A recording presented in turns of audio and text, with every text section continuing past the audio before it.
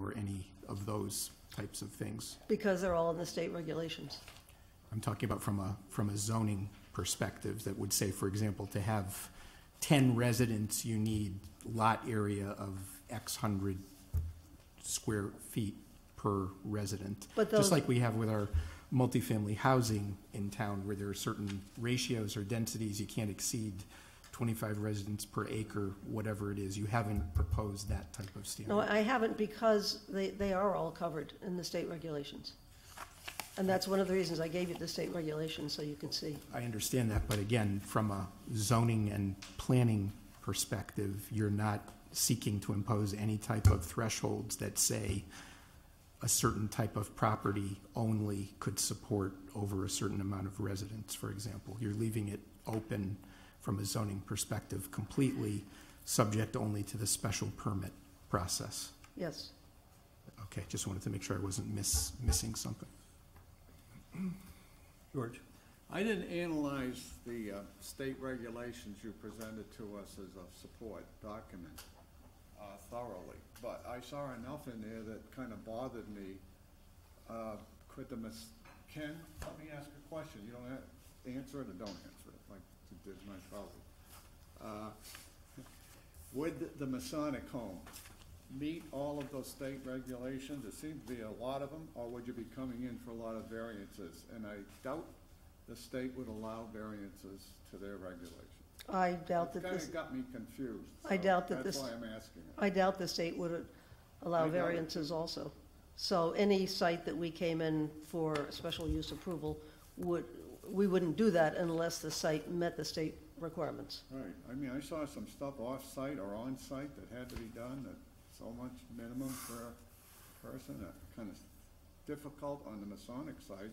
Maybe most of them in Old Wethersfield. So why is this village zone chosen to put this kind of use? It seems like, given the goals of this zone, this would be an interesting addition to that zone, and it would allow the residents of the residential care home to live in an interesting place where one of the goals for this zone is that it be pedestrian friendly. There's a contemplation that the majority of these people would be pedestrians, as a matter of fact, and could make use of living in that zone. And also because we believe there are sites in this zone that would be appropriate for this use. So it's more than just the Masonic location that you're doing this for? We only expect to come forward with one application for one site, but there may be a number of sites for which it would be appropriate. That's the site you expect to come forward with? Most probably. Say? Why is the builder that's interested or has an interest here tonight? Just Well, she answered the question. Oh, okay. I'll stop. Dan? I'd like to get into a little more detail about your ideas of how this type of use is consistent both with the plan of conservation and development as well as the old Wethersfield master plan, which was done approximately 2007 or 2008. I'm having a hard time reconciling, quite frankly, the use with both plans. And I'd like to hear from you, Councilor, how you feel this fits in, is consistent with what is in those two documents. Well, to kind of combine the two, my understanding is that the things that those documents are proposing are a vibrant, for this zone, a vibrant mix of uses, a pedestrian-friendly zone, either the rehabilitation or the conservation of your buildings in that zone that are historic buildings, and some way to address the housing needs of an aging population. That's where I have some difficulty reconciling the housing, the multiple housing that you're talking about with reference to these plans. The diversity of housing, for example. I don't see where the master plan looks forward to a diversity of housing within what I call the jewel of our town, Old Wethersfield. That's what makes us stand out as a community. And so we're very careful. And I really would like to have a better explanation of where you're coming from with this and how it fits in with what we're trying to portray and put forward in Wethersfield. Well, the uses that are allowed in that zone are residential and business. This is simply a form of residential that would preserve the outside appearance of a historic home, and very likely most of the buildings in that zone would qualify as historic. So this is a use that would preserve the appearance of the historic buildings, but allow a more flexible residential alternative for people who might like to live there. My anticipation is that the majority of residents who would take advantage of this will be people in Wethersfield who would like to stay here, but need a more affordable, less stressful living situation. And this is a zone that would be very attractive to that population. Because how does that fit in with what we're looking for as far as the retail aspect, the tourist aspect, and the other parts, which is such an important part of what the town of Wethersfield is attempting to develop? Well, since residential is one of the uses that you allow there, I would think when an applicant comes forward with a request for a special use for a building, probably one of the things that you would consider is whether that building could in fact be used for retail or another business use. If the answer is no, but it's a building that could be used as a residential care home and could be maintained as a historic structure, then perhaps that's the best use for that structure. So I'm looking at the village as a whole, not the particular Masonic temple, but the village as a whole, Right. and how this type of use fits in to the expansion and development in the tourist area, the tourist traffic that we're attempting to advance in the town, which is such an important part of our economy. Well, you allow residential uses there, so how does a residential use fit into the tourist Well, goals? what I don't see is where diversity of housing is, for the diversity of housing comes in under our master plan for this whole, for the village. I think that for diversity of housing in general for the town of Wethersfield, but I don't, when I read the plan of development, I don't see that for the village. And please correct me if I'm wrong, where it is. I don't see any reason it couldn't be, to take the opposite side of your argument. Dan, if I might just add to what you asked, you're overlooking the fact that in our village business regulations, single-family residential is allowed, or multifamily only in the event that in the very same building as the residential, there's retail, restaurant, or some other type of business use. It prohibits completely standalone multifamily. So I'm also having a hard time reconciling, because what you're proposing is akin to straight multifamily with no business or retail element. It seems very inconsistent. We made a choice when we prepared these zoning regulations very consciously not to have multifamily or congregate housing or these types of housing types in the village business district at the time. So I think you're butting up against the way the regulations are currently in terms of not allowing the multifamily use. That's true. We're asking for a change. And as I suggested, if in fact we come up forward with an application for a piece of property where you believe the property could better be used in for the more conventional uses in this zone, then you might not grant that special use. But if in fact there's a piece of property that does not seem particularly well suited for a retail or a single family or the combination as you suggest, then this would give you a nice alternative, preserving a historic building and allowing it to be used for a use for which there is a need.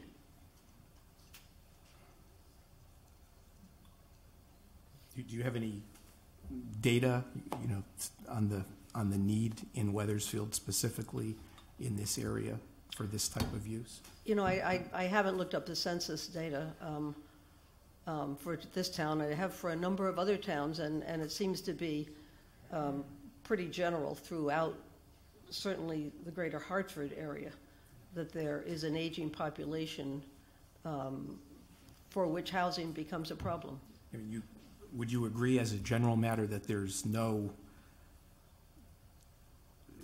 there's no reason why someone couldn't attempt this type of use in any other of, half a dozen different zones in Wethersfield? You haven't proposed it for those, but certainly there'd be no reason why you couldn't. Would you agree? It may be possible in other zones. To be honest, the vibrancy of this zone would seem very attractive to the population we're looking to serve.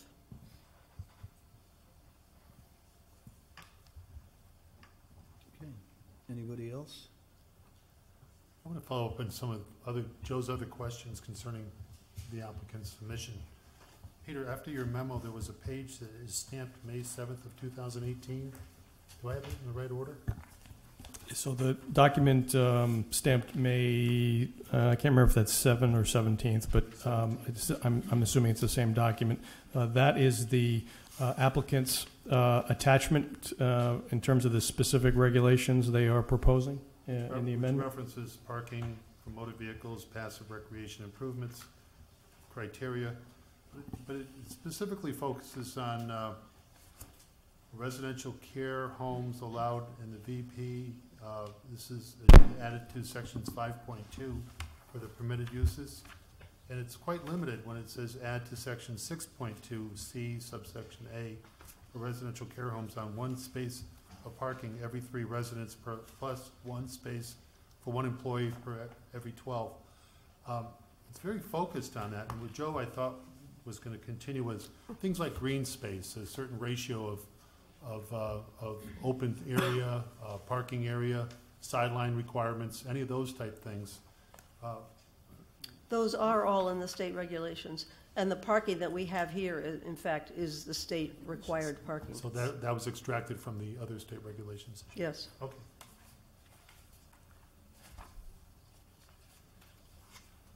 Good. Did you have anything else? No. Okay. Dave? Anybody over there? If you don't have anything else, at this point I would open it up to the public. Is there anybody who wishes to speak? Mrs. Keene? And when you come up, please give us your name and address for the record. Yep. So that we can keep track of things. My name is Judy Keene. I live at 126 Broad Street on the Wethersfield Green in the beautiful jewel of Wethersfield, Old Wethersfield.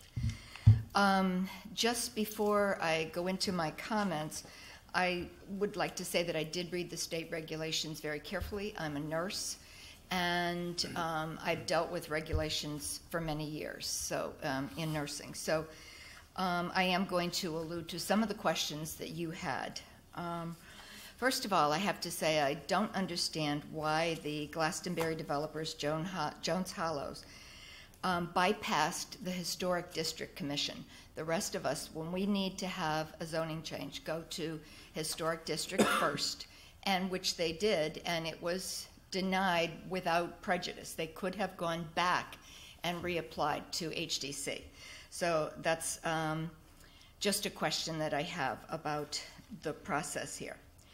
I would like to read something from the Old Wethersfield Master Plan, which was a $50,000 grant from Preserve America, and I believe it was already dated about 5 or 6 years ago that it was put into place. And it culminated with focus groups from all over the district, questionnaires. It was a very, very thorough process in determining what Old Wethersfield should look like. And some of the things have already been implemented. Town and stakeholders, I'm quoting, town and stakeholders in Wethersfield in general are to seek opportunities that increase the usage and vitality of historic resources, while simultaneously improving the business atmosphere. It is critical to identify uses that will increase the activity and attractiveness of Old Wethersfield as a destination, while also providing practical economic benefit to the property owners. This point is a crucial one because in many ways it separates the approach of this study from many other planning or development studies. A municipality or government entity taking the lead on a planning study is more able to develop blue sky approaches, and this is the most important part, without being overly concerned about the shorter-term financial interests and realities of individual property owners. End quotes. The proposed zoning change would alter the ambience of Old Wethersfield at a time when tourism momentum is beginning to make a difference. We have not had as many new and successful businesses since before the recession. I am sure that this success is what attracted the developers to Wethersfield, but they are not really interested in community success, but in the shorter-term financial interest described in the study. And I question their business sense. When nursing homes and assisted living facilities are closing or desperately seeking residents, why do they think that Wethersfield's elders would choose to leave their home to live in a 350 square room bedroom, share a bathroom with a stranger, and share all of their free time with 11 other elders that they do not know? We are told that this will cost as much as assisted living, where they would have an entire apartment. The rate that we have been told would be $150 a day, or a minimum of $4,500 a month plus extras. And Avery Heights is approximately $4,000 a month for an apartment. In addition, the state regulations that the applicants submitted also require that the building have outside space of 100 square feet per resident. This answers your question. Not to include driveway and sidewalks. Although I have not measured it out, with all of the additions that they have planned for the building, including a garage, and under the zoning they would be allowed to have other outbuildings, I do not think that there would be adequate space. If it is at 1,200 square feet, it is just barely, and that is not the intent of the state regulation. Their wish is to have outdoor space that residents can enjoy. The parking requirement by state code is one space of every 3 residents, as we've already heard, and caregivers. This is many more spaces needed than the developers originally have stated. Their feeling is that these would be healthy residents who do not require nursing care, who do not have any dementia, that they are just lonely, but would not want to maintain their own car. And that's basically what we were told at the initial meeting. In my 50 years of experience as a nurse and as a caregiver for elderly parents and for others, I have found that the need to drive is the last thing to go.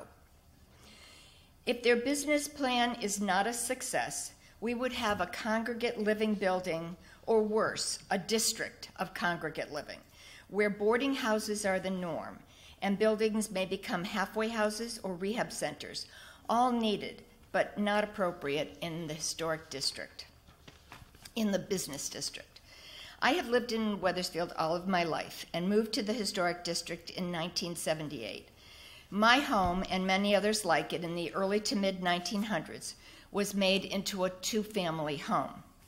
Once we remodeled it and significantly invested in it to make it again a single-family dwelling, my understanding is that to preserve the village atmosphere, it would never, ever be zoned other than as a single-family home.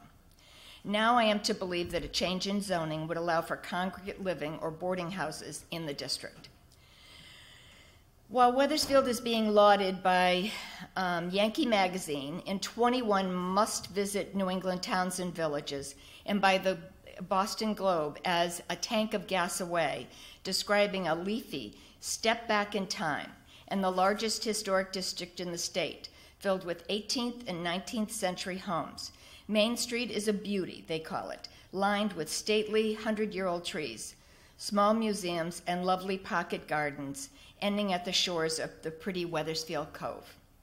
Another Yankee Magazine article lauds our antiquity in a story, Old Wethersfield, Connecticut. Could you live here?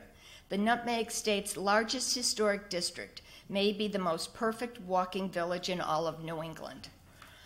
Written in 2017, it describes the eateries, the museums and the shops, our heritage seeds, the quiet social life, and the affordability of homes.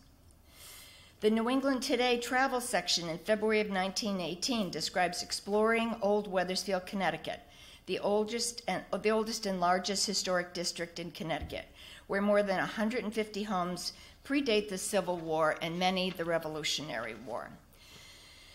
This gem of a community should not go backwards to Depression-era boarding houses, but forward to charm, prosperity, great atmosphere, and awesome neighbors. I just have one more thing to add, and that is that there was an article in the paper today that Newington is going to be building 122 assisted living apartments and 89 independent living apartments. Why would anybody want to live in a 350 square foot bedroom when this is available right down the street? Thank you.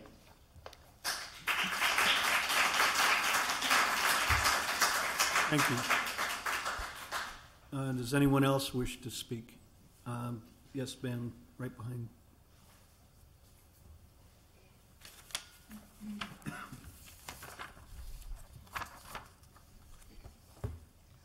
Judy, you're a hard act to follow.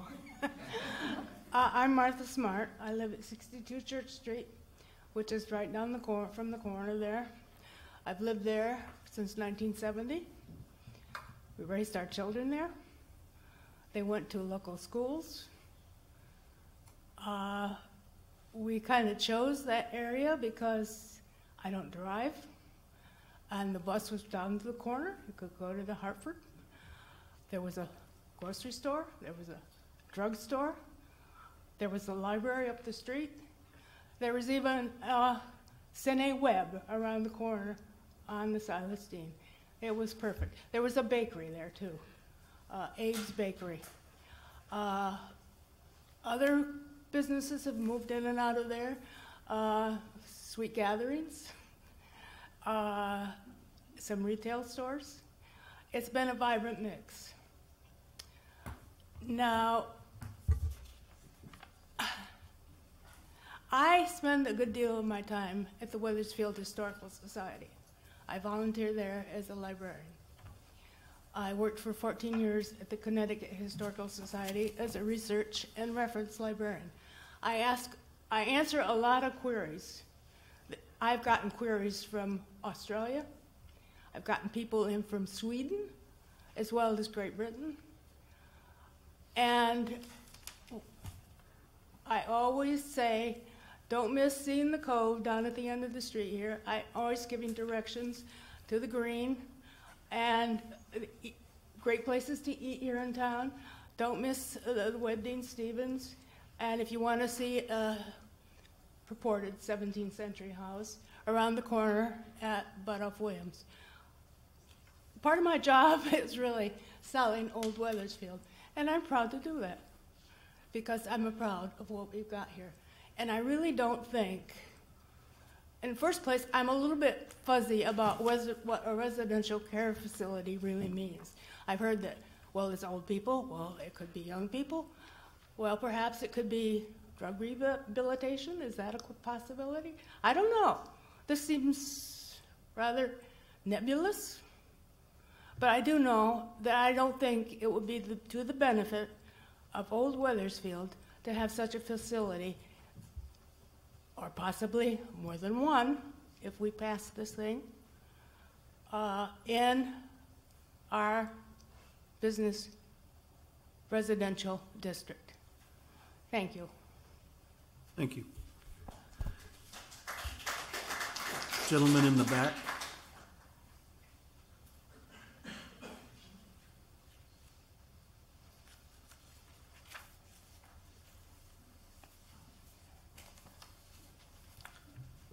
Good night to everyone.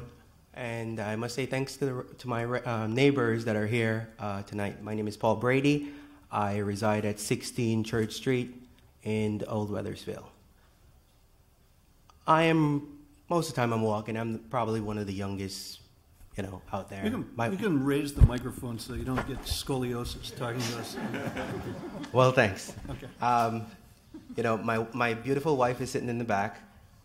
We're, young, new parents. We're millennials. As you know, that's a big problem that Connecticut has. Ms. Smart spoke so eloquently about, the old district and, how walkable it is. I'm a New York born. I was born in Brooklyn. I don't know how many of you guys leave Connecticut, but there's a big problem right now in New York State where young people don't want to drive anymore, believe it or not. We like walkable communities.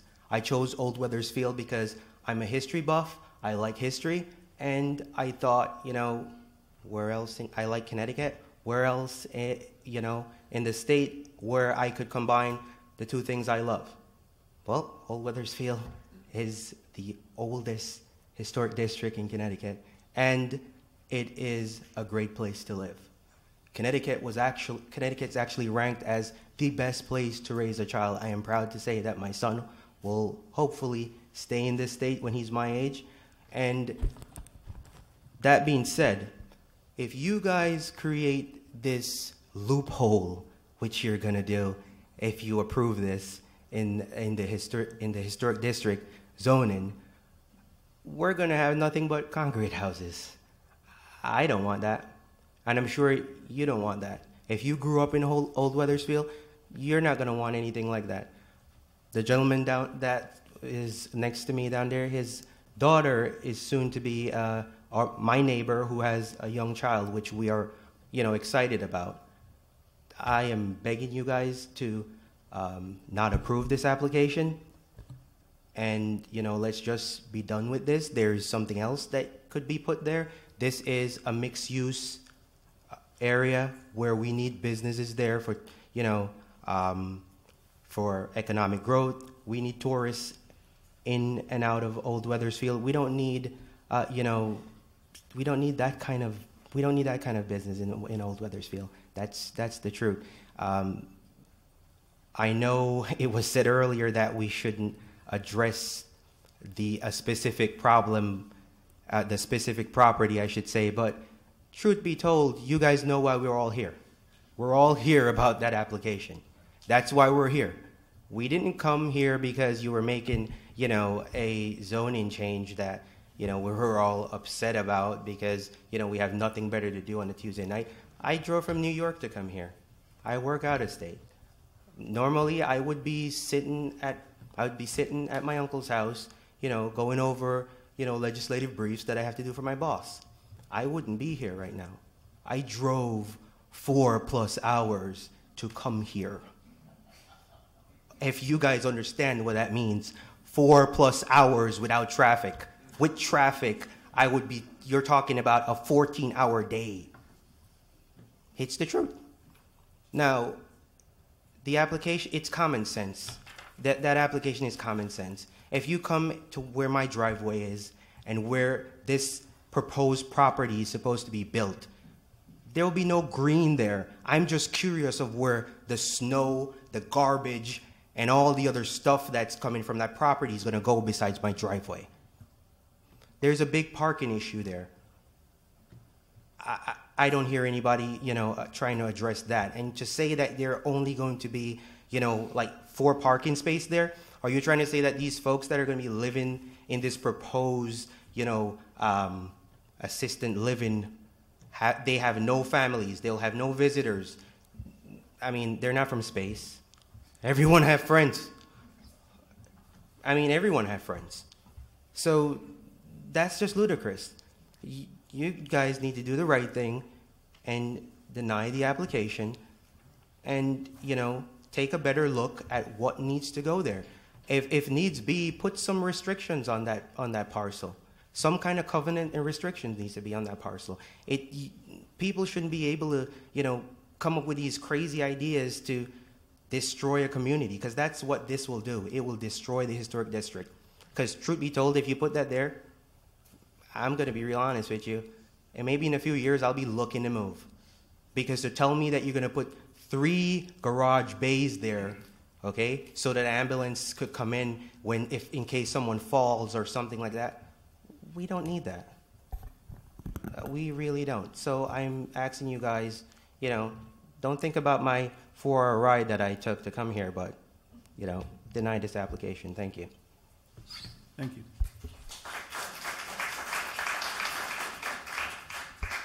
Anyone else wish to speak? Yes, ma'am, up here.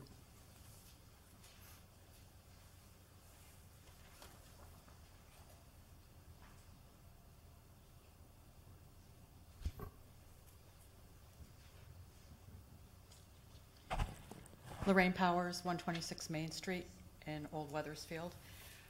My husband and I have been living here for 30 years, and the reason I'm here is that this proposed zoning change is very upsetting to us as well as many of our neighbors, and many of us in the neighborhood have made very large investments in our home to maintain and preserve that quaint village appearance that everybody comes here to see. And somebody mentioned that they were concerned about what the other business owners might think about this. Well, what about the residents? Because there are a lot of quality of life issues associated with this type of group residence that might be put into place. One item is parking. He mentioned that, somebody said that they need 3 places. I'll tell you now that Main Street in Wethersfield is already very congested. Between Lucky Lou's, Village Pizza, other shops, the parking is already overcrowded and there's no place for people to park. So if you add this kind of facility, you have the people that work there, the people that are come to visit the residents, there's probably delivery trucks that need to come to bring in supplies for whatever food or other items are needed there, potentially ambulances or other transportation vehicles. We've already had one fatality years ago on Main Street where a little girl was struck by a car because of all the congestion. And I'm just seeing that this is bringing more cars into the neighborhood. You have to excuse me, I just have dot points from the conversation.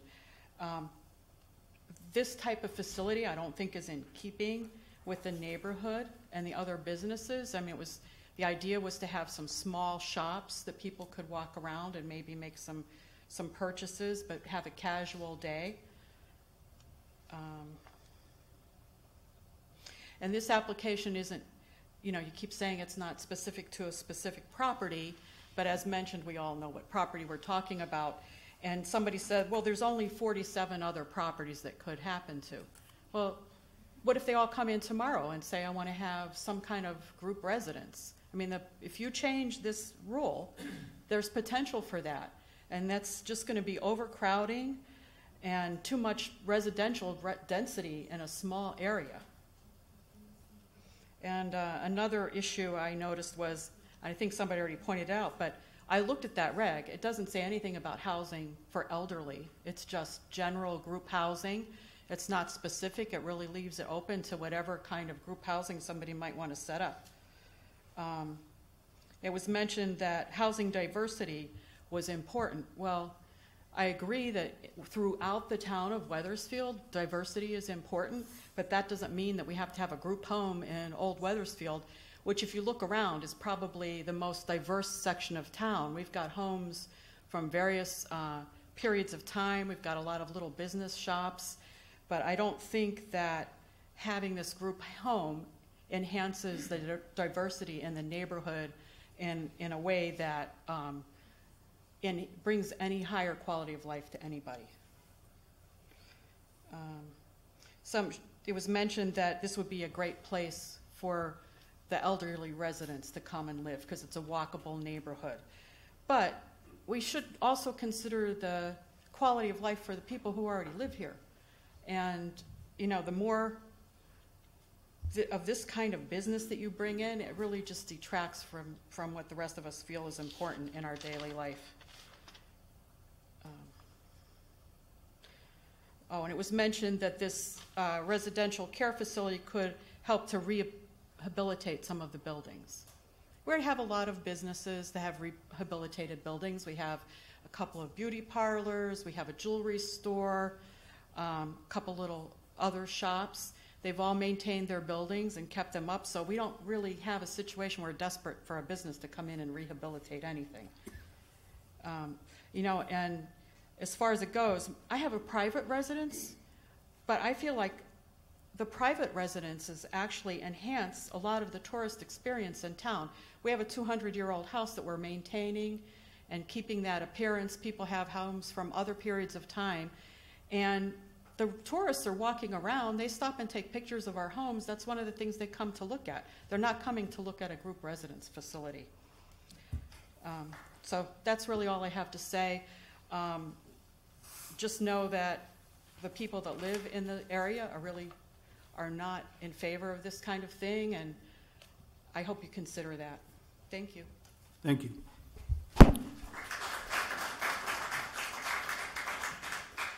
The hand in the back there.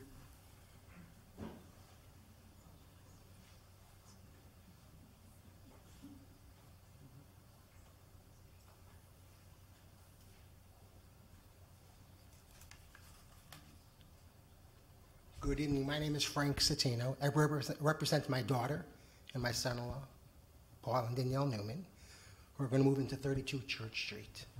And I want to explain why they're moving to 32 Church Street. Before making a decision to buy a lot and build a home, we looked around. There were a lot of options. Farmington, West Hartford, Avon, Simsbury, Glastonbury, and they could have built for a lot less. Here's the reason they chose Old Wethersfield. One, to be close to Mom and Dad. I love my grandchildren. She would have been here tonight. She's with the children. My son-in-law would have been here, but he's working to pay for the added cost that we have to spend to build on 32 Church, which is about $70,000. And I mention that for a specific reason. Those who live in Old Wethersfield inherit something that no one else in Wethersfield has to deal with, and that is the cost of maintaining a property. That is the cost of simply just living there. It's more expensive. If you want to do something in Old Wethersfield, you want to sneeze, go see the Historic Commission. You want to put in your mailbox, go see the Historic Commission.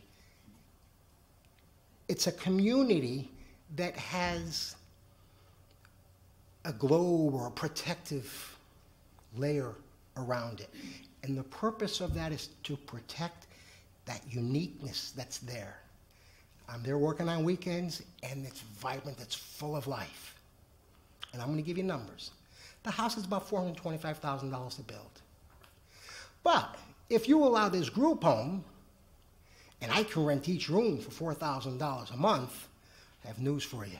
I'm coming for an application. Because I'll take $16,000 a month on a $400,000 investment all day long. And the other 47 properties that are allowable for this type of development, they're going to be here too. What will happen to Old Wethersfield? Right now, those who live in Old Wethersfield aren't there for the money. They're there for the people. And the argument that I made to the Historical Commission, when they wanted me to do all these grandiose things that cost a fortune, I said, it's not the house. It's the people that live in the house.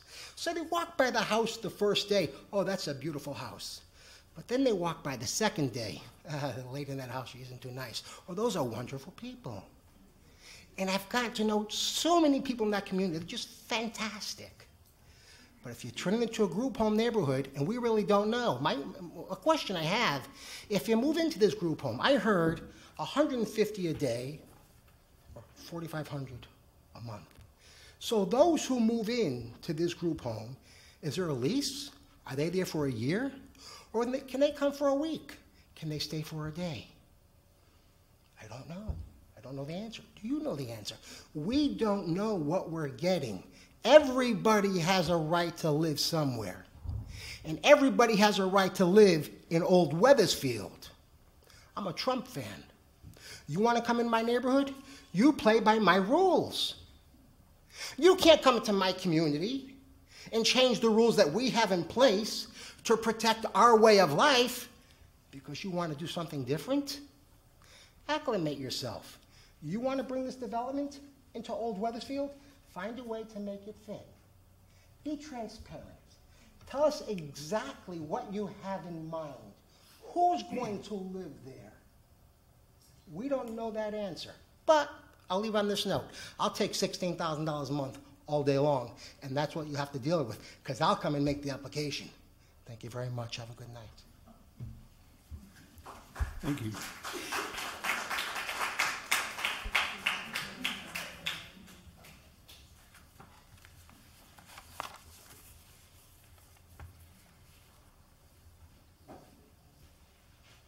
Put this mic down? Yeah, you can put the mic down. Further down. Good. Watch out, the manager wants you to get close to it. Good evening, Tom Mazzarella, 600 Walcott Hill Road. There's got to be someone dissenting in the group. I might as well be that person.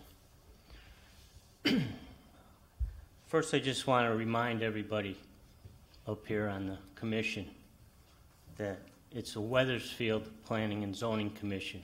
It's not the old Wethersfield Planning and Zoning Commission. And the rules of the game should apply to both sides of the track.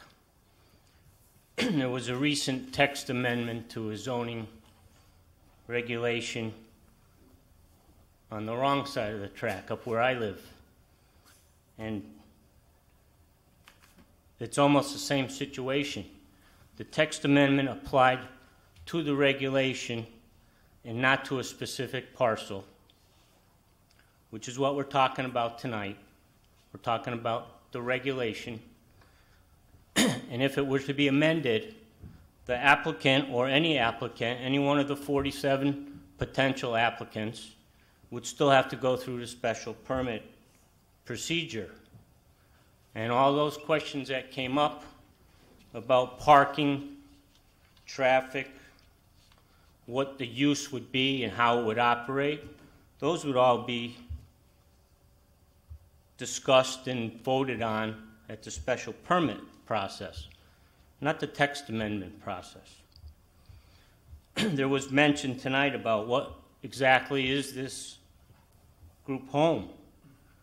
And it says in this handout that we received, 2.3 definitions, that this home does not serve persons needing skilled medical care or addictive support services.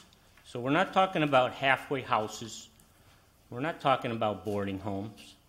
We're talking about 12 people, something around that number, living in one building.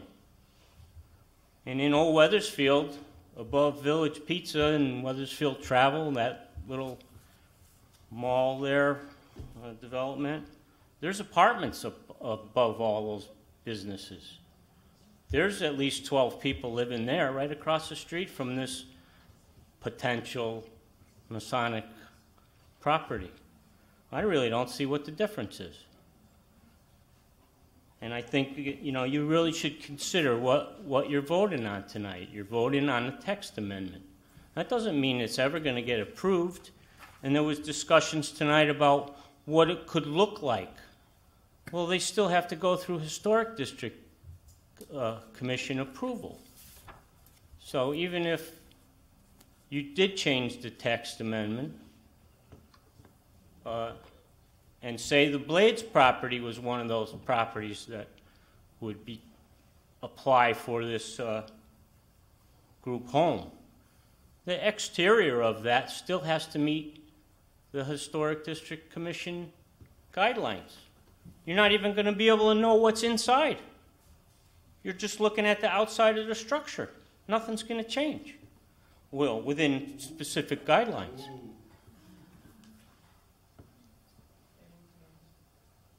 It can't change. It can't change. You have to get Historic District Commission approval.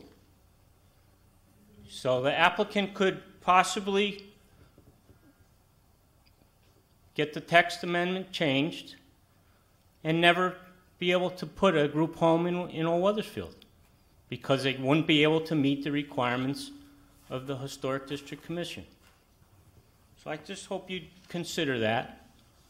And as I'm referring to another text amendment that passed marginally, 5-4, and very similar questions came up. There was a group of people, not as large as this group, that were opposed to it. It still went through. And several weeks later, the applicant did come back and apply for that special permit. And all those questions were asked, and this commission voted on it, and you got what you got. So I think whatever goes on one side of the tracks should go on the other side of the tracks. Thank you very much. Thank you. Well, she's already en route. Hi, Renee Starkowski. I live at 472 Main Street. My mother lives on the Green. So here's the thing. I've been managing properties for over 23 years. And you're talking about this amendment, and then there's the possibility of doing more in town. So let's talk about that on a larger scale. If this goes through, and then you're saying, okay, we can do this in other areas, something about 47 others, and whatever that may be. You're talking about having these properties scattered around town. I actually had properties in Wethersfield, and those were properties for individuals that had disabilities. Some of them were addictive, some of them were abusive, that were being sheltered. And there were issues that we had to deal with, but these were shelter homes, and a lot of people in town never knew they existed, and you still don't. But that was the point of them. So having said that, something on this scale, and a lot of my properties were elderly housing. In fact, I had Bella Vista in New Haven, which is the largest elderly housing complex in the state, I believe still. It's 1,542 units, if memory serves me. In any case, there's a lot that comes with that. You have so much going on with health, and then you have ambulances coming, you have family members coming, you have caregivers coming, you have all these things happening. And even in a building that is as small as this one with 11 units, you would be amazed at how much activity will go on. And it will go on. You are going to have all of this happening. You will have an ambulance there at least once a week. It's going to happen. So you have to be prepared for that. You're going to have to deal with the parking, because someone else mentioned that they do have visitors, and they will have visitors. They'll have quite a few visitors. So you're going to have to deal with that. You're also going to have to deal with unauthorized occupants that tend to weasel their way in. And yes, it's a small room, but you'd be amazed at how many of them come. And they want to take care of their granddaughter or their grandson that may have an addiction or something of that nature. And they want to give them a home or shelter. And then that causes other problems. Okay, so you have all of this stuff that comes into play. And nobody ever thinks of this when they're creating a property of this nature. And so they all think, okay, this is a feel-good thing, and it is a feel-good thing. But you have to take into consideration of all the other things that do come along with it. So having said that, if you're looking at this as an opportunity to change this zone, and it's going to affect all of Wethersfield, you have to take this into consideration, that all of that is going to come with it. So I ask you to consider that, okay? And there was one other thing. So there was a mention way back when about this whole application, and the attorney was up here, and I was just curious because there was talk about the age. So, with a residential care home, there isn't necessarily an age, but there also is a disability. So if an individual has a disability, guess what? They can come in. And you know what? Disabilities are awarded at any age. So you could have a young individual move into this home with a disability. And I encourage you all to look up the definition of disability. What is considered a disability? Okay? And I think you'll be interested in that. So, okay, thank you very much. Thank you. Thank you.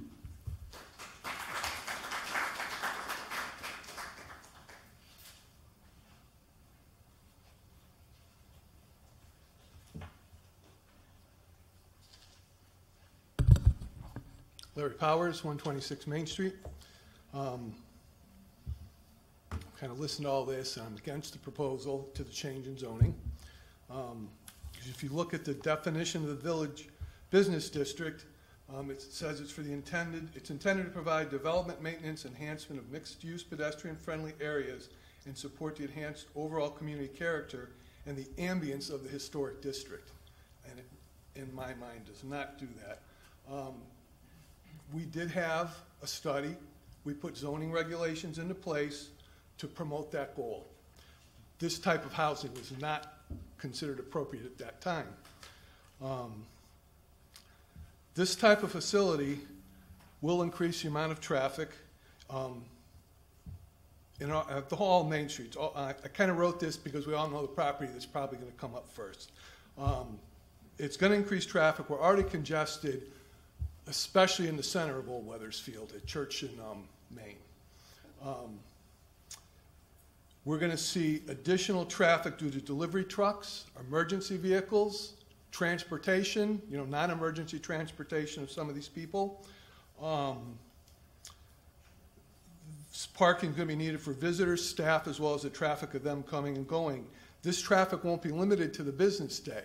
And one thing we're kind of lucky with some of the office businesses, it's gone for the weekend, so that traffic doesn't compete for space in the center of Old Wethersfield.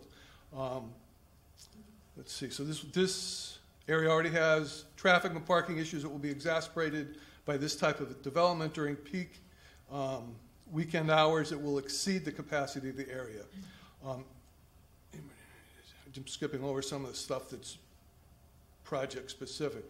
Well, I'm going to go to it. Anything that's put in the center of Old Wethersfield, especially if it's in the area of Church, Marsh, and Main, there are going to be emergency vehicles coming and going. Plans I've seen so far, basically we're going to have an ambulance pull in and back out. And do we really need, on a weekend, to have an ambulance trying to back out right across from Village Pizza, where we have that much traffic? The business is already the business area is already putting cars far down Church Street for parking to get to the businesses. That's a residential zone. So we're already exceeding the capacity of that district. Again, and the other thing is, this type of business won't help to bring the tourism in. It's, it's housing, which was also brought up. Well, how is that different than the single-family housing that's there now? Well, one of the things is this type of housing is going to bring with it ADA requirements. You're now going to have to put in an accessibility ramp. You may have to have generators to supply power because there's medical equipment that needs to run. There's going to be just because it's a big building, you're going to have air conditioning compressors. And depending on what lot you are on in Old Wethersfield, that's often right up against your neighbor. They're going to have to listen to that. So this could be a business going in next to a residence, and that residence will have to live with that for the rest of their time in Old Wethersfield. So that does not promote the historic ambience of Old Wethersfield.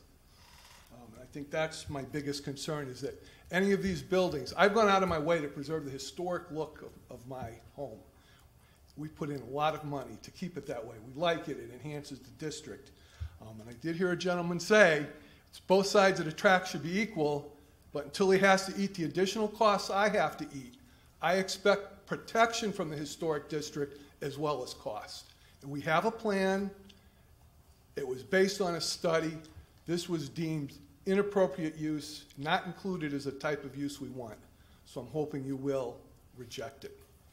And maybe a question I have is, based on what I've heard, is this type of housing would be under state control. What the regulations are for parking, lighting, facilities. Do you want to give that control up in Old Wethersfield to the state? Do you want to have somebody come in with a plan and then turn around a week later and say, well, I have to do it, the state says so? is that something we want to see happen? And also, given the way I've read the regulations, we could have a Trinity frat house on Main Street. That'd be kind of interesting. Thank you. Thank you.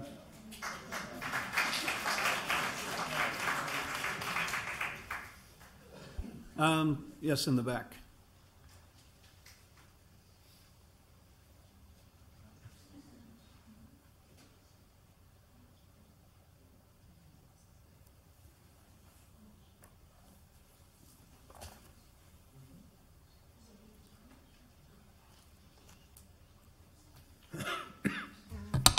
Billy Logan, 318 Hartford Avenue. I am just opposed to a zone change in the Village Business District, no matter what it is. We studied this for maybe 4 or 5 years, well before Peter Gillespie was here. We went over it with Stuart Popper. It is finely tuned. We talked about it and talked about it. And we had meetings, and all of the members, the population of Old Wethersfield came. Please do not change it. These buildings are allowed or in almost any other place, residential or business area in Wethersfield. This is the only, village business is for village business. Please do not change it. It's not necessary. They can go anywhere else in the town of Wethersfield, even up on Ridge Road.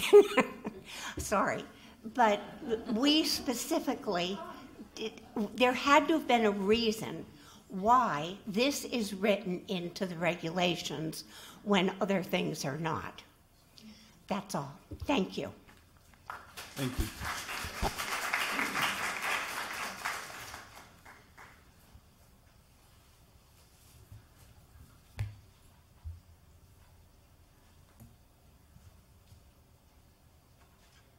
I figured I should go next since we're both short and I won't have to change the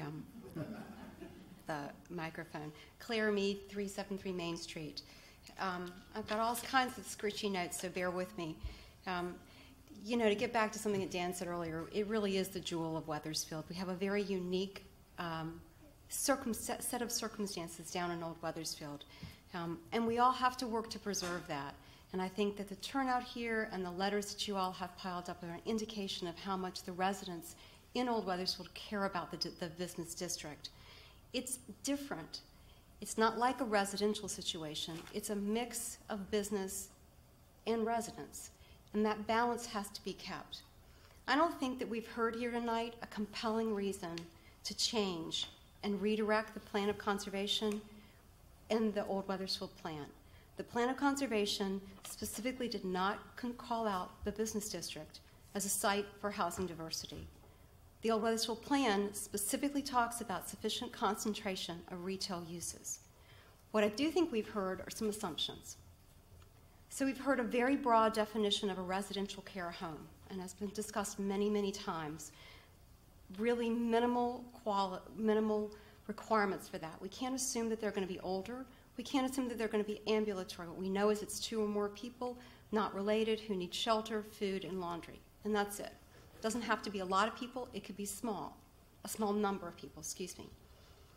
I don't think we can make an assumption about the number of applications that would come in or the number of properties that would be appropriate. I actually drove down from Heartseed down to Garden and thought, gosh, there are a lot of properties that could be appropriate with some parking in the back.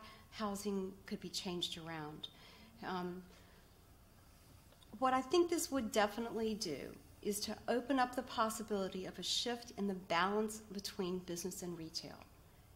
These structures are wonderful in many ways, these facilities, but they represent an opportunity cost for the district, because if it's one of these, it's not a single-family home and it's not a business.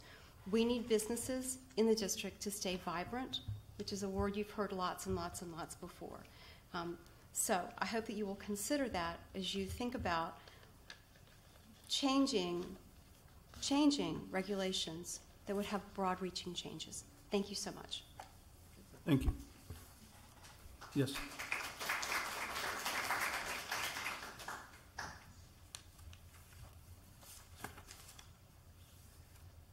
I figured I'd follow Claire because she's a neighbor and I have intricate plans at some point to swap homes with her, so. That,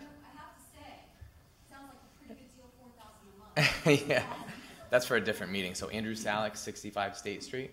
And I'll be brief as well. I think that, to be honest with you, the proposal tonight, for this development is a ridiculous proposal for this business district. I hope the commission is in tune with what we've seen. I think there's a lot of people that are very much opposed to this development. Unfortunately, we don't have as many people in the room tonight as I've seen on social media. You've probably heard of next door, Old Wethersfield. There's a thread that goes on for many, many comments, which, Judy, I echo your comments. You were a participant in that group there. So I know a lot of people weren't able to come tonight, but there's a lot of people that are certainly opposed to this project. So I have a wife and 2 young kids. We love being able to walk to the businesses in Old Wethersfield. I see some folks here in the room that I don't want to mention names because I don't want to seem like we're taking sides here, but we talk about the Wethersfield Country Store. We talk about Heirloom Market, what they've done over the last couple of years. We talk about Lucky Lou's. We're really seeing a big influx of people that are coming to Old Wethersfield are visiting these businesses. So it's very, very important. I think the proposal tonight, with all due respect to Attorney Whitney, was probably the most vague, ambiguous proposal that I could have ever imagined, with very little statistics and data. I know it's a zoning change, and we've all gone back to the fact that it's really just a district zoning change, but I think people that are here tonight understand that it's for a specific lot. So I think that's important. Furthermore, I think the tourist traffic is really, really important for that business district. So we want to continue to support that tourist traffic. I think it's very, very important for the vibrancy. I know we keep on using that word throughout the night, is the vibrancy of Old Wethersfield. So ultimately, again, I want to keep it brief. I wasn't sure how to really step up. I see a lot of good contributors to the evening in opposition to this proposal. I think, again, there's a lot more power and movement behind this opposition that's really not visible here tonight, but you've seen it on Facebook, you've seen it on Nextdoor. It's just tough when you schedule a meeting on a Tuesday night at 7 o'clock. You really can't get as many participants as maybe you would hope. But certainly I think that moving forward, this is not in the best interests of that plan that we talked about earlier tonight, the economic study, trying to get feet in Old Wethersfield, trying to bring people to the business district. I think it's very, very, very important. So, again, vehemently opposed to the proposal, but happy to be here and support with all those other people that are also opposed. So, thank you. Thank you. Sir.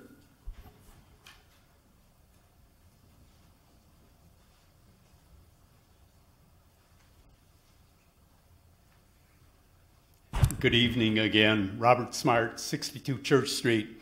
You've gotten a lot of comments, and I endorse pointing out the trouble and difficulty with this. You've also heard and you've lived and seen that Old Wethersfield area is a very desirable place to live. It's a constantly evolving situation, and it will continue to evolve in the future. And I point out that the residential owners, the business owners, working with our regulations and working with you folks and your predecessors has resulted in that being a very, very desirable place to live. No one seems to have disputed that. Is there a need to change those regulations in such a drastic fashion such that it would benefit one specific parcel initially and one specific type of use?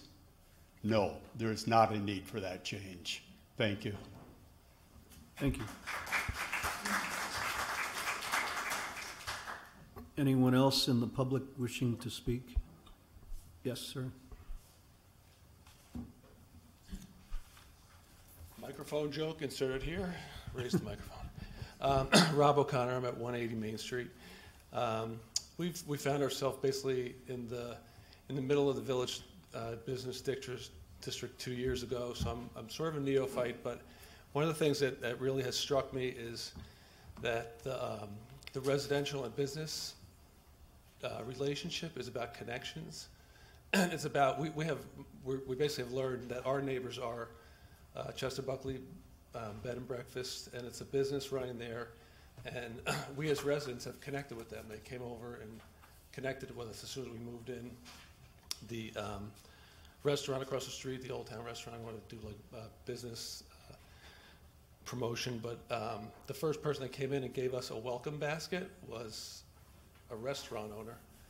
And I think that connection is important. The village residences and businesses exist for each other because of a connection. And I think that this building, or any kind of buildings that result in you waiving this lease rules to let a facility like the one you're talking about in, is not about connections. It's a building that's going to exist almost like an alien pod in a place where people are trying to build connections. Those people are not going to have connections to the neighborhood.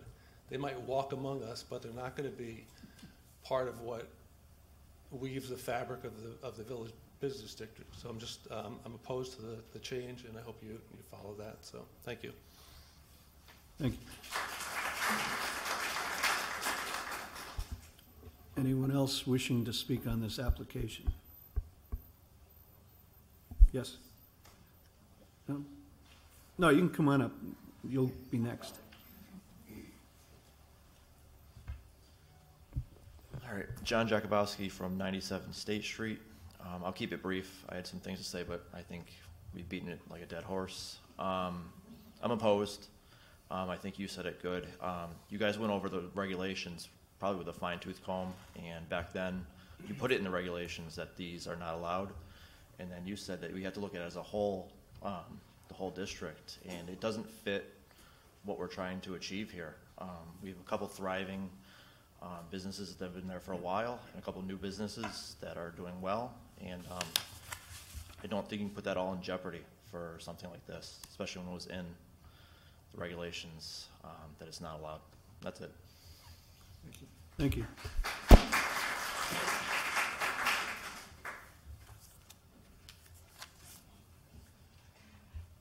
Good evening. I'm Amy Woodorf. I live at 17 Center Street, and I work at 150 Main Street. I'm the executive director of Wethersfield Historical Society. I'm here speaking as a private citizen, but with the perspective that I have. The historic preservation movement in Wethersfield and to create the historic district goes back 100 years. And it was in reaction to historic buildings being torn down and what we call the Baskin Block, where Village Pizza is, and some other beloved businesses are now. And now that building is so old it qualifies as a historic building. But the people in Old Wethersfield, in fact, the whole town of Wethersfield, the membership of Wethersfield Historical Society, which is a private nonprofit, come from all over town and some places outside of town, some of our daughter towns like Rocky Hill or Newington or Glastonbury. But they're people that care about the culture of Wethersfield. That is the Historical Society's primary mission, is the history and culture of Wethersfield. And that's what makes it special. And people have been working to preserve that very carefully, very hard for 100 years. And many of them are in this room, people that we can talk about from years ago, Jared Butler Standish, John Willard, Ann Kukrow. There's many people that have worked very hard to preserve the historic district the way it is, and many of those people are here tonight. Martha Smart gives us many, many hours. Judy Keene's Foundation helps fund important educational programs for us. These people invest their time and their money in preserving what we have in the historic district, and have worked very hard and been very careful in the master plan, in the zoning regulations, to preserve what people that have come before us have put in place, and we hope that it will remain for people that come after us. So personally, I am against this zoning change, and support all the work that all the residents of Old Wethersfield have done for the past 100 years. Thank you. Thank you. Anyone else wishing to speak? At this point, I guess to, oh, okay, come on up, please. I was going to do some dramatic reading if, yeah. Good evening, everyone. My name is Christina Surgeon, and I live at 16 Church Street, and I'd be tooting a dead horse if I said the same things that my husband said, that we have a 4-year-old. We moved to an historic district because we love history, we love culture. And as the gentleman down there said earlier, he got a welcome basket. He made connections, but there was no connection made with us or no notice given to us regarding what was going to happen in our backyard. And for me, I'd say not in my backyard, because there are so many things at stake for me growing a child in a community that I had anticipated would be one that is filled with vibrancy of the community and people and the connections you make within that community. And to have a residential facility being placed in my backyard where I'll have to deal with ambulances, I'll have to deal with parking issues, it really doesn't make sense to me. And I get emotional because of it, because it's just ridiculous in my mind that that sort of thing could come to the community that I want to raise a son in. And I will harp on what many others have said. I'm opposed to this. It is insane. I don't think it warrants being in my community or where I plan to raise my son. So think about that, and I thank you for listening to everyone else who came up here and opposed it, and I'd hope that you'd make the right decision. Thank you. Thank you. Anyone else wishing to speak? Okay.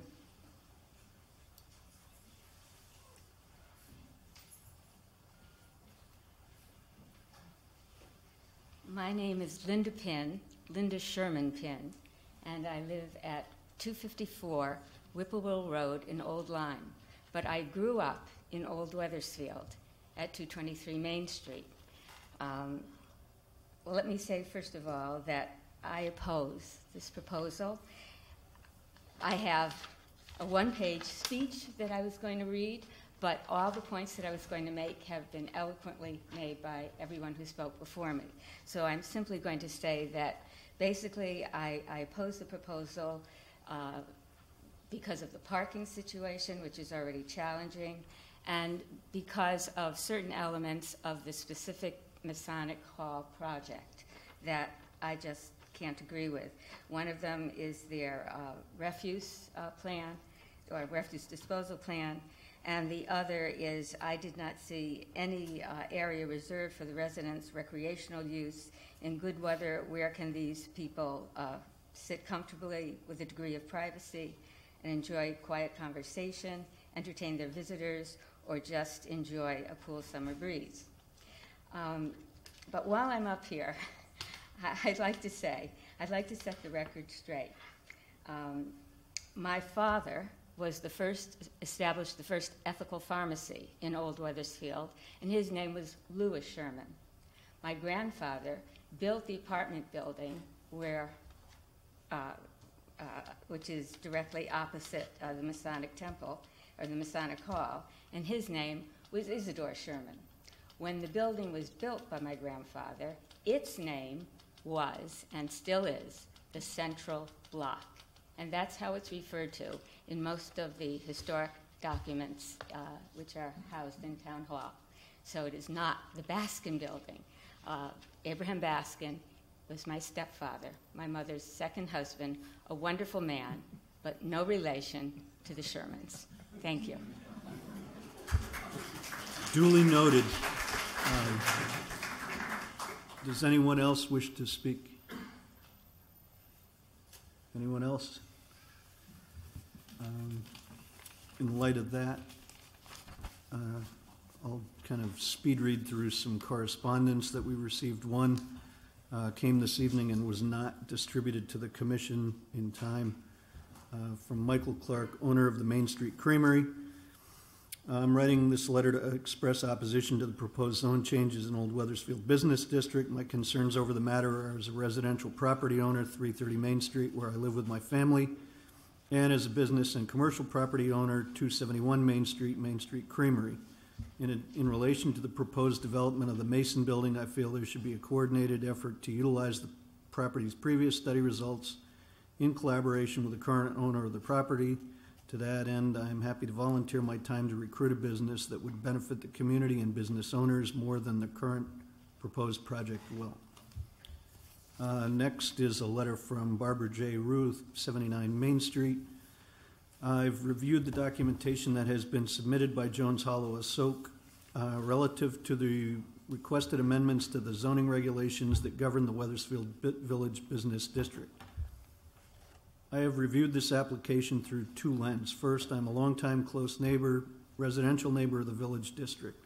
Secondly, I've looked at it as an attorney. While I make no claim to having expertise in zoning matters, I see some basic legal issues that concern me and should concern the commission. As a neighbor of the village business district, I see no merit in the proposed zone change. In my opinion, the proposed zone change brings no benefit to the business district and is not compatible with the historic district that surrounds the business district. It is clear that the requested zone change is reasonably applicable to only one property in the business district, the former Masonic Hall. This property is one that poses significant challenges. It's a very large building on a small piece of land. It's in the very heart of Old Wethersfield on one of the most prominent corners in the historic district. The organization that wishes to develop this piece of property has already aired their various and frequently changing plans before the HDC, which denied a certificate of appropriateness. Concerns raised regarding the plan before HDC that had to do with the economics of the project, which were not within the purview of the HDC. We were repeatedly told that the economic issues were more within the purview of PZC. Folks knowledgeable about the housing needs of healthy old people and the economics of various housing options for healthy old people were of the opinion that the project being proposed was not economically viable. If I were asked to characterize the kind of facility that is being sought to be added to the zoning regulations to benefit the owners of the former Masonic Hall, I would call it a motel with a shared bathroom where old people could stay as long as they were healthy and could pay about $150 a day. Meals would be included. The proposed facility would have no significant parking, important because many healthy old people still drive, and would lack reasonable yard space for recreation of any kind for the healthy old people. As a lawyer, several things struck me as I reviewed the land use application. I do not think the form was filled out completely or candidly. I question who the applicant is. I have researched, quote, Jones Hollow Assoc. I can find no legal entity by that name. The property owner's address and phone number is not complete. I also think that NA was not an appropriate term to be filled in for the property address. I think that the property address should be articulated because it's generally known that the only property this application is about is the former Masonic Hall. An application that comes before this commission should be candidly and completely filled out so as to give adequate notice to the commission and the taxpaying public. It seems pretty clear that the zoning change sought is spot zoning because it clearly would only affect one property in the village business district, the former Masonic Home. Spot zoning refers to zoning by the legislative body that moves a property from one zone to another on the zoning map to allow a more intensive use. Factors that can, and in this case should be considered, include the size of the spot zone site, whether it serves a public need or purpose or the general welfare, whether it's compatible with the surrounding area, and whether it is consistent with a comprehensive plan. In this case, the site that would benefit from the spot zoning is too small for the facility being proposed. There's inadequate parking and no outdoor space to provide any semblances of outdoor recreational space. It's questionable whether the proposed facility would serve a public need or purpose or general welfare of healthy old people. There are a significant number of housing options for healthy old people in the region, given the proposed cost, limitation of services, and the type of facility being proposed. To put it more plainly, for the projected cost of $4,500 to $5,000 a month, a healthy old person could find much nicer digs. A long-term motel-like residence, which is what the proposed facility would mostly closely resemble, is incompatible with a small business, single-family, and two-family residences that make up the surrounding neighborhood. Finally, the proposed zone change, which only affects one property, is not compatible with a comprehensive plan for either the village business district or the old Wethersfield master plan. I urge planning and zoning to deny this application for one of the many reasons I've stated. I regret that I cannot be in attendance at the meeting as I'm out of state on a family vacation. There was a letter from Judy Keene dated June 18th, which is pretty well summarized by what she said tonight. Letter June 17th from Cynthia and Howard Greenblatt. We're unable to attend the meeting, would like our comments read into the public record. We're strongly opposed to the proposed zone change. By design, the village business district is intended to provide for the development, maintenance, and enhancement of mixed-use pedestrian-friendly areas that support and enhance overall community character and the ambiance of this historic district. The intent of this special zoning was to create a mix of appropriate businesses and residences that would preserve the historic character of the area. Since 2008, there has been an extraordinary renaissance in the VB district. Old Wethersfield has become a destination to walk, eat, shop, and take part in cultural activities that reflect our values and heritage. Using the historic structures in the village for congregate housing is incompatible with the existing uses present there and not compatible with the neighborhood. Congregate housing, defined as a residence facility for elderly or disabled residents that contains independent units with provision for cooking, eating, sanitation, and sleeping, provides communal dining facilities or other appropriate services such as security, housekeeping, organized social and recreational activities, and/or transportation, and that is appropriately staffed on a 24-hour-a-day basis, is not a suitable or desired use for many historic homes and structures in the village business district. Wethersfield has always prided itself in the character, originality, and number of historic homes within our borders. Carving homes and buildings into small residential units of 350 to 400 square feet would destroy the integrity of these structures and could arguably have a detrimental effect on property values and development in the village business district and in Wethersfield as a community. We make no judgment on the need for congregate or residential housing or its value. Instead, we feel that a zoning change to allow congregate residential housing in the village business district would be detrimental to the neighborhood, incompatible with the present uses of homes and buildings in the village business district, that the construction of congregate housing will hinder community development, and that it is not consistent with our goal to conserve our treasured historic structures. Please do not approve any zoning text change to the village business district that would allow congregate residential housing. Email dated June 18th to the Commission from Carol Szymanski, 18 Meggett Park. Residential care homes are appropriate in most multifamily districts and some single-family districts throughout the town of Wethersfield. However, I do not support the proposed zoning text amendment, which would allow residential care homes in the tiny, tightly knit VB district on Main Street. Wethersfield has minimal land area zoned for business uses, too few options for locating businesses to serve the residents and visitors we host. The few business areas we do have should be reserved for true business uses which complement one another and encourage more feet on the street. Old Wethersfield is our only walkable downtown area. No one walks on the Silestine Highway. We should strengthen and increase our restaurant and retail uses on Main Street to encourage walkability. After visiting our historic district, tourists and residents seek out amenities such as restaurants, retail, and even more museums. No one is going to stop in at a private residential care facility. One town commission study even suggested a performance space for the Masonic Hall. What a creative and excellent potential direction this might lead Main Street toward. I believe West Hartford's Masonic Hall hosts 3 different non-residential uses and recently sold for over $1 million. Residential care homes should have ample parking, an appreciable amount of green space, outdoor amenities, trees, and nature. The Masonic Hall is not ideally suited for this use and has no land for the required on-site parking ability. And if the two stunning and awe-inspiring behemoth trees in front of the building are cut down, this unwieldy brick building will be far less attractive to pedestrians, and the street will be far hotter and less pleasant to bear. Might as well remove the street benches in front if the trees are cut. I implore you not to amend the zoning regulations to house residential care unit uses in what should be a far more active and engaged corner in one of our few business districts. I don't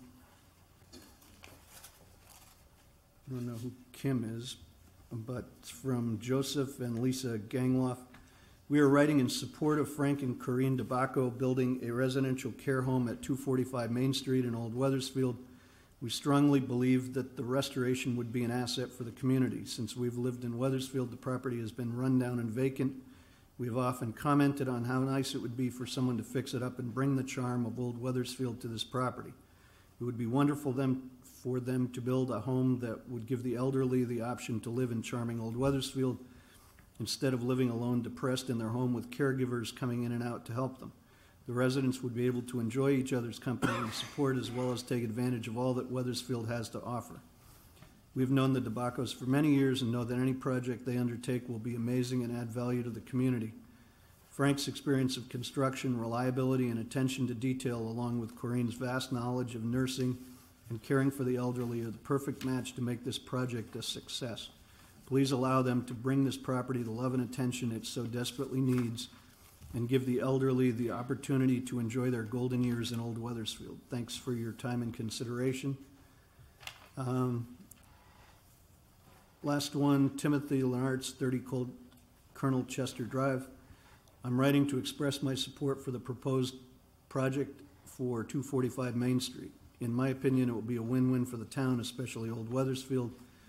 The building is blighted and needs to be put to good use. Mr. DeBacco is a very respected builder who builds a quality product, and I think the town should proceed with this to help the folks who want to live together but don't need dedicated care. Feel free to contact me anytime, as I live and support our lovely town. Okay. Does anyone else wish to speak? I just remind you that if we're going to ask the applicant to come back up and address the comments that were made, and there may or may not be additional public comment after that. So, if we do decide to close the public hearing, we can't have, back and forth and further input from the public during the deliberation stage. So if there's anything anybody wants to say, I would invite you to do so now. Yes.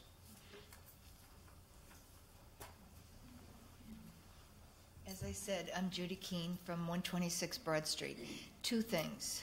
One, the last two documents that you just read, the last two letters, referred only to the Masonic Hall. And this hearing is not about the Masonic Hall, correct? Right. Yeah, so those should not be even considered in the decision. The other thing is that somebody asked earlier, on the internet, is there a description of other residential care homes in the state of Connecticut? And I did do a search, and I have to say that the majority of them were, the ones that I saw, I did not go into every single one, but the majority of the ones that I saw, actually all, were apartment situations, not a congregate living situation. And many of them were supported by the town that they were in or by the state of Connecticut. So there is a little difference between residential care homes or facilities. Just keep that in mind. This is a dense population in this particular district to encourage homes to now have 12 people. That's a lot of people in one area. Thank you. Thank you. And you can come up here and speak into the microphone and ask the commission anything you want to have the applicant answer.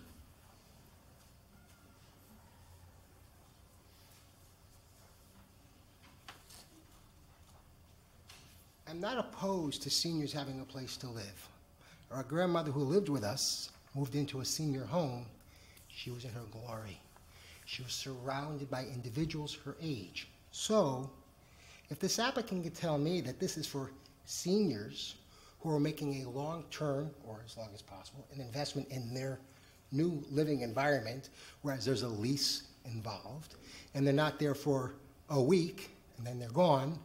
So the question I want the applicant to answer is, what are the terms, what are the parameters for which an individual, a senior, will live in this community?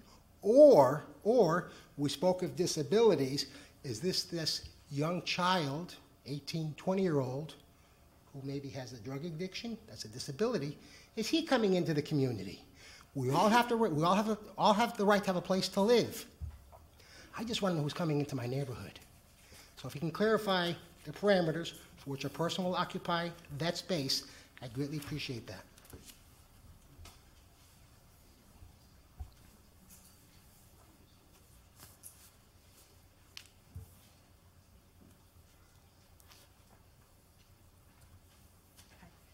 Lorraine Powers, I just had 2 follow-up comments.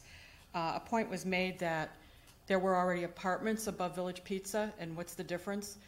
There's a huge difference. Those are full-size apartments with a lot more square footage with 12 people or however many live there. They have a full parking lot in the back for all of their cars. There's even a little garden area out there. That's a lot different than one house with people having one room all crammed into that small space. So to my mind, the density of the population is really a key problem. And then also somebody made a comment that this is only a text change in the zoning regs.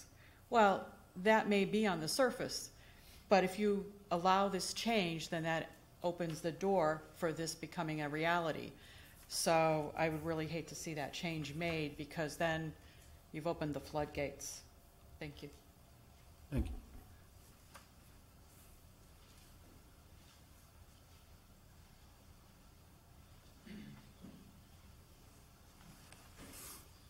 Don't worry, I'll raise the microphone this time. I just want the board to take into consideration really everything everyone has said, and but above all, Mr. Roberts, you said it wasn't specific to any particular property. So it's not specific to any particular property, but basically we know why we're all here. But let's be realistic about something. If you do this zone change, what potentially will happen and what could happen is you now open up the door for myself, and I will be honest with you, possibly if you do that, I'm not going to sell that house that's there. I'm going to leave, and I'm going to rent the room single like New York. That's concrete housing, and truth be told, I'm now using what I've learned in my job. Land use, when you do mixed use on properties, there's a reason why business districts are zoned the way they are, and, commercial is zoned completely different from residential, and mixed use is zoned specifically, has a uniqueness about it where it's, residential / commercial, where you have businesses, apartments on top of a building, or, something like that, where it gives a unique feel to that area. It creates this kind of downtown feel for the people that come there and visit. This zone change is going to change that. Why would you spend taxpayers' money to do a study for years or months to now, completely dismantle that to basically open a loophole for people to do basically whatever they want to do? Just one last thing.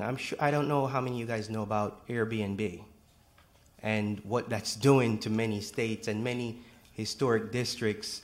Like, I will use Sag Harbor, which is also a historic district. And, just like Old Wethersfield and some of the things that it's facing now. If you open that door, you're gonna get a lot of people coming, renting rooms, no tomorrow. Like, that's what's gonna happen. You're gonna have congregate housing here. If you open that door, you're gonna regret it. I'm gonna be honest with you, you will, because I'm gonna move, but I'm not selling the house. That's all. Thank you. Tom, and then the person I can't see.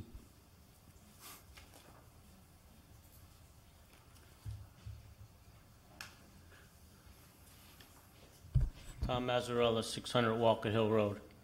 I just want to reiterate, most of the comments that we heard tonight address a specific property, even though we're not supposed to be addressing a specific property. Tonight's meeting is about a text change, and all the people in the audience that have concerns about what's going to happen with the Masonic Hall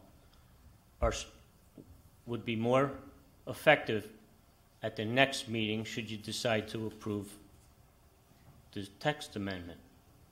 The applicant will still have to apply for a special permit, and all the details, whether it be age restrictions or square footage or green space or parking, all those factors have to come out in the open during the special permit application.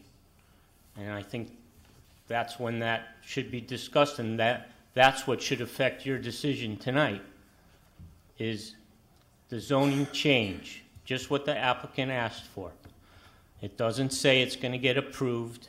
It doesn't say everybody's going to be able to rent their houses out in rooms. They would have to apply for a special permit and go through the same process. And then you could vote based on those merits. Secondly, I think it's kind of sad that there's a big problem with having 12 seniors who may be Wethersfield residents. I may wish to downsize at some point in the future and want to be able to live in Old Wethersfield and take the elevator down to the next floor and walk to Village Pizza or to the Cove or whatever I want to do.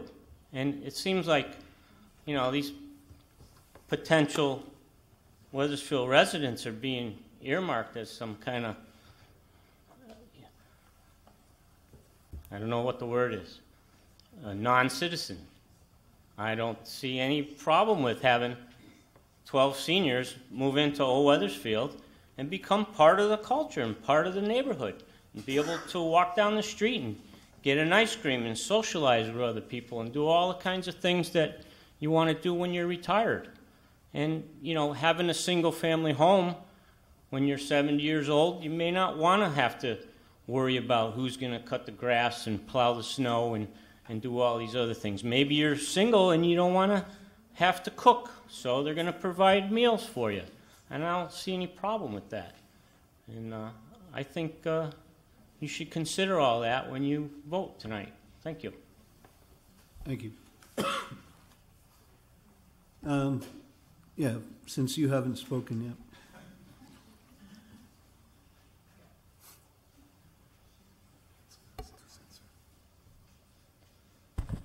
Paul Mead, 373 Main Street.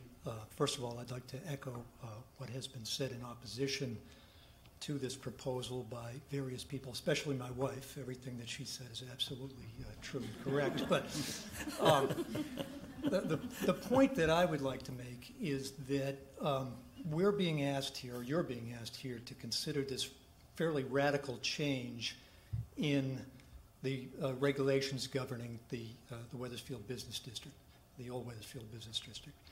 And you're asked to consider that without actually addressing the interested party who's making the proposal here. And it seems to me that in the absence of the proposal by the interested party here, there's absolutely no reason to change the regulations. There's no demand for it. There's no groundswell from the community. We don't have an outcry here where people are saying we need more residential residential group homes in the district. again, in the absence of one interested party who, on the one hand, says that their proposal that they're eventually going to make is going to be a great thing, but we're not supposed to take it into account here, there is absolutely no reason to even consider this proposal.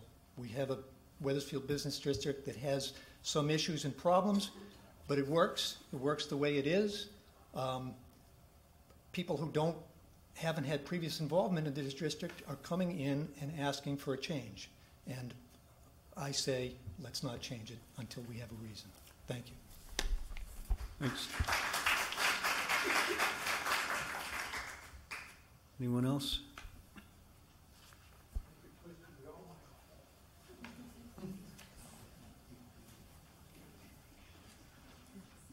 Larry Powers, 126 Main Street. And just to follow up, this is not about having old people or anyone else move into the area, but it's about the fact that we had a study, we have a finely crafted set of zoning regulations to support that study, and decisions were made, they're guiding the town, and yes, we now have a request for a change that really doesn't seem necessary and was ruled out at one point as not being appropriate.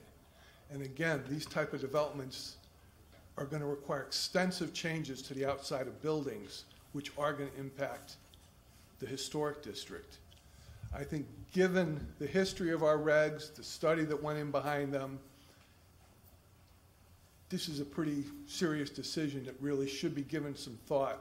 And obviously I'm opposed, but I don't think it should be made quickly and without due diligence on the issue. Thanks. Can I answer? Could I have a question? I have a question Sure. for you, sir. So you, just to be clear, you indicated that when the plan was being developed, that like this type of facility was considered, but it was ruled out. Like this is not what we want. I am making that assumption based on the fact it has not been included, and that I assume that any study considered all types of use and change. So that would be an assumption on my part, to be clear. Thank you. All right. Thank you. Billy.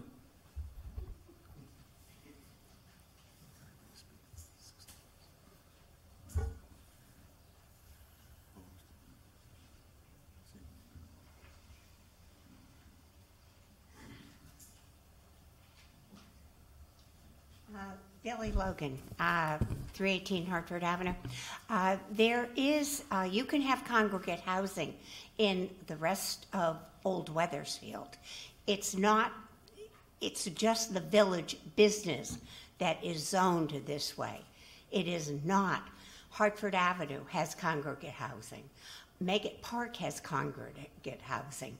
So it's not that we're supposed to be this exclusive district.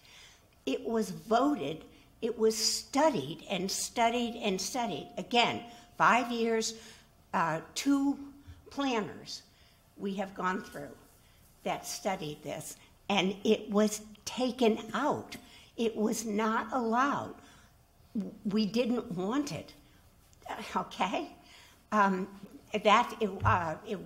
far as I know, it has, maybe Peter could tell you whether this has ever come up before, but I do not believe it has.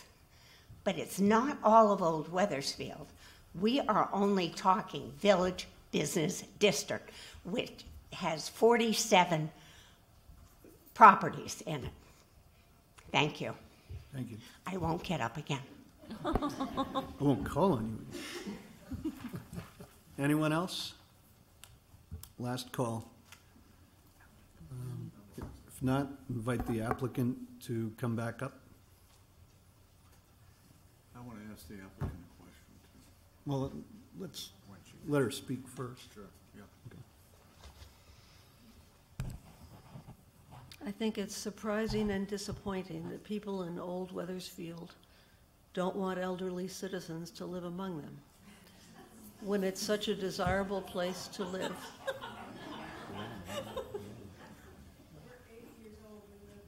Okay, When it's let's try to continue with our civility here. It's a desirable place to live, and the elderly would enjoy living there and would enjoy all the advantages of the town, of this part of the town. Putting aside anything about the Masonic Hall, because that's not what we're here talking about tonight. If you were to pass this change to your regulations, and I would point out that zoning regulations are not carved in stone. Things change through the years. You know that. You change your regulations on a fairly regular basis, I would imagine, to accommodate changes in different uses, in different economic situations, in different things in the town that need accommodating. This is one of those. If you were to approve this change, and someone were to come in with an application, all the things that are raised tonight would come up. If there's an application where the traffic didn't work, you wouldn't approve it. If there was an application where the historic nature of a building was destroyed, you wouldn't approve it, and the Historic District Commission wouldn't approve it. If there was an application that changed the character of this part of town, which is so important, you wouldn't approve it. You have a huge amount of authority over what you approve.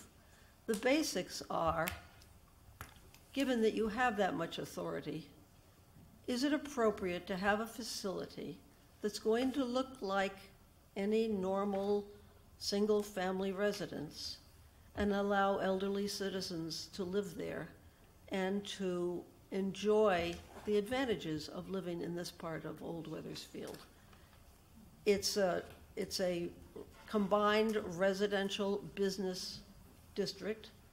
This is a business that provides residential opportunities for senior citizens. As someone suggested, and I agree, most likely people who already live in Wethersfield would like to continue to live here, and this would provide a vehicle to allow them to do it. To answer some of the questions that came up, of course people would not stay here short-term.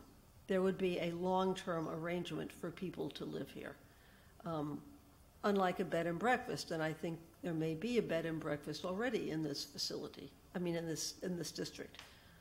That would not be the situation for this. This would be a long-term arrangement for the citizens, for the residents.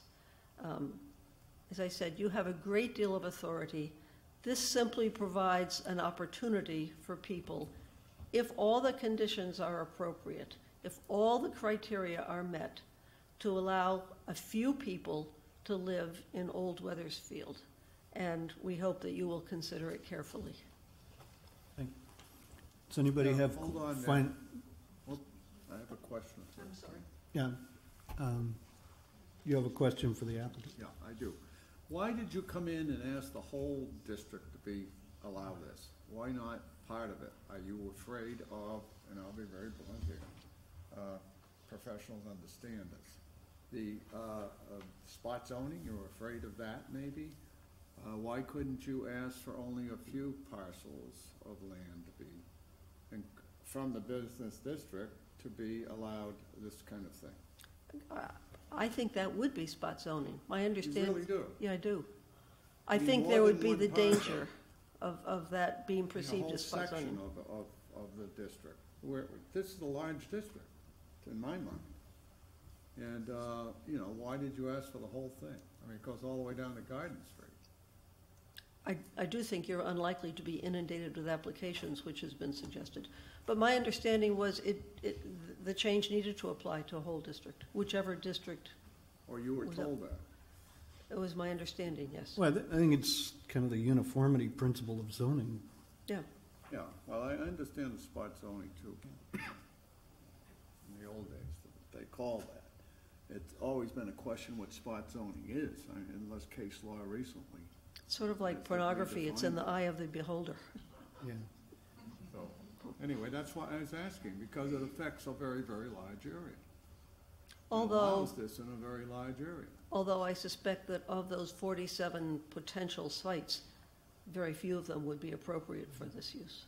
but These can come down eventually in the future, one place or another.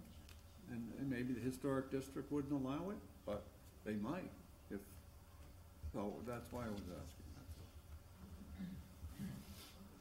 Right. Does anybody else have? Well, I was going to ask the same question, because if you read through these regulations, there are general conditions in which the floor to ceiling has to be 8 feet.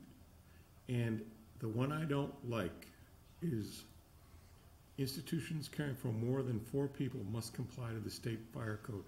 That means you're basically, has anyone done a study in this area of the 46 centers, how many of these buildings can actually be used? I mean, I know I don't think so. the Not that Masonic Hall, which was a place of gathering, probably could make it. But I think we're looking at a very big space where once you put those clauses in, you're bringing it down to maybe 3 places that I can think of. That may be So the that's case. why I'm asking, why are we looking at the big island when we really should be looking at, a few places on it? Well, I think for uniformity, it has to apply to the whole district. I'm But more you're probably right that there are very few I'm more concerned specific with number sites. 9, the fact that anyone who has 2 residents doesn't have to doesn't have to deal with the fire code. I don't know this fire code number back of my hand, but it's a loophole I don't like. It says an institution that has 2 or 3 residents doesn't have to meet the state fire building code. That's very peculiar, and I can't imagine that Yet your it fire states- marshal would agree Yet with it it. states down below it that it must meet the fire marshal's. I was going to say, I mean, it's a loophole in here that's a little. I don't think your Yeah, fire well, marshal would buy into that. I just have read through it for the last meeting, for this meeting, and it's like all state regulations. There's ups and downs in it. Yep. And reading this, unless you have a lot of money and you have the right size building, you're not gonna build in this district. Unless you're gonna tear down a building and build a new one. It would involve, I think converting any building to this use would involve a huge investment. But I just wondered if anyone had ever done a study looking at the 46. Not that I'm aware of. Again, we're back to that 21-page document from the public health. Yeah. And Which there's has probably not 30 or 40 items that I could bring to our attention at the next hearing if it ever happened. But the facts are that we are in a text review with a very specific focus, and that's what we're here for tonight. But I find that 21 pages a little bit of a distraction for your presentation today, with compliment to. I understand that, but it seemed like it would be something that would be of interest to you. I'm just glad I didn't have to read it. No, frankly, not to argue with you, but I did find it somewhat helpful to get a sense as to what type of regulatory environment these facilities are subject to and what's involved, and it seems daunting. It's massive. I agree. Okay. Anything else for the applicant? Okay, thank you.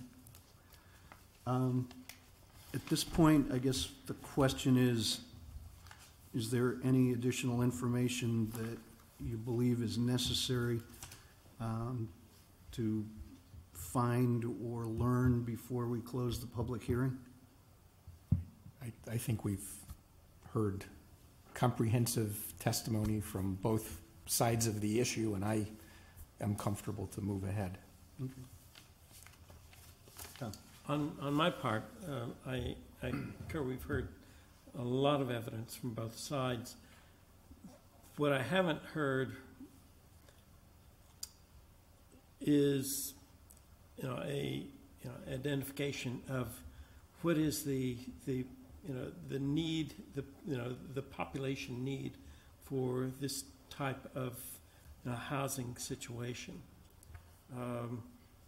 How many people within Wethersfield or the metro area or et cetera that would be eligible or would have this kind of housing applicable to fit their particular needs. And I haven't seen any connection with, say, the Connecticut Department of Aging or anything that relates to, being able to identify the need for this. But I'm having said that, I'm ready to move ahead if the rest of the commission members are satisfied. George. Yeah, I'm going to say something, and it's kind of a criticism of the application, and I think it's coming into questions from this commission right now, a few of us, that there wasn't a good enough and in-deep type presentation of many aspects. And the only clue we get is maybe the state requirements and regulations, but some of us start digging into that, and you wonder where the heck this could be done. Certainly not on that site, maybe. And you didn't present any of that, and not that you had to tonight, but it would give us a clue as to why we should make this change, besides all the other information we got. Okay. I'll raise the question again. Do we want to keep the hearing open, or does somebody want to make a motion to close the public hearing? I would move to close. I'll second. Okay. Any discussion? Not? Yep. No, second. Okay. All in favor of closing the public hearing, say aye. Aye. Aye. Opposed? Abstentions? Abstain. Okay. So it's 7 in favor, 1 abstention. Do we want to have a discussion, or does somebody want to make a motion so that we have something on the floor to discuss? Does it matter which way we go? Well, I think customarily we've started with an affirmative motion, and then it either passes or fails. I will volunteer to make an affirmative motion for purposes of allowing a discussion. Okay. Is there a second? I'll second. Okay. May I? Now we'll have the discussion. All right. Thank you. First of all, I wanted to say there were a lot of very thoughtful comments from a lot of people. And also, I guess, to put this into perspective, for me, we're talking, first of all, I think it was helpful what Billy Logan said to focus us that the Village Business District is just a portion of Old Wethersfield. But I think it's recognized that Old Wethersfield is a resource of the entire town. And the whole scheme of zoning regulations, as you all know, divides the town into multiple districts based on their characteristics and their features, and develops a plan appropriate for each of those areas. And the threshold issue for me, looking at this, is of those 47 properties, can I see any property in that district that's sitting here today I believe might be appropriate for this type of use? And my answer is I do not. And I think we gave much thought when we developed and I think that's got to be our threshold issue, by the way. I don't think the answer is, let's approve it and worry about it later when we see 1 or 2 or 3 or 4 applications. That's not the way to use our authority to change the zone. I think we really have to, and this is such a small area with only 47 properties, makes it a lot easier to do that, I think, in this case. Much thought was given to the village business regulations when we enacted the zoning regulations. I and others here were part of the commission at that time. And we specifically excluded multifamily not associated with mixed use. And I think the apartments above Village Pizza, apart from the fact that they're full living units, they are over a bank of first floor active retail, which is vital for that section of town. They are not residential in isolation, and they're certainly not what I'll call institutional residential, boarding, whatever you want to call it. Mixed use like that, retail first floor, yes, residential second floor, is the way most communities are trying to go. You're exactly, George. That's right. So I haven't heard anything that to me would justify the extraordinary action of a zone change. I haven't seen any demonstrated need for this use, but if there were, virtually every other district in the entire town of Wethersfield is eligible for this use by special permit, and I don't think there's been any showing whatsoever that it's got to be here. And I think it's our role to balance the interests of the town as a whole. And as I look at it, the proposed change is not only inconsistent with our current regs, which I think were well reasoned and thought out, I think it's inconsistent with the plan of conservation and development, the old Wethersfield master plan, and the study of old Wethersfield. I can't think of the title of the last one you had attached to your revitalization.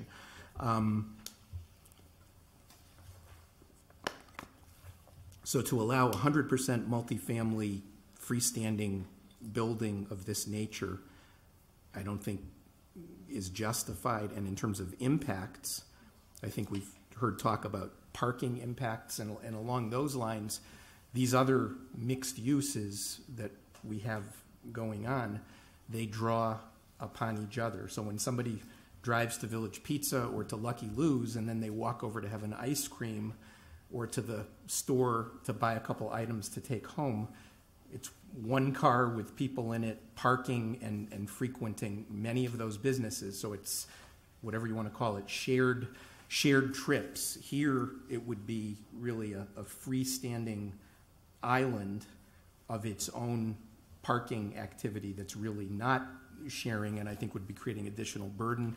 I think there's issues of property values to the people who live nearby, potential noise issues, lighting issues, and I think not only will it not enhance the character of the area, which is one of our standards, I think it will do harm.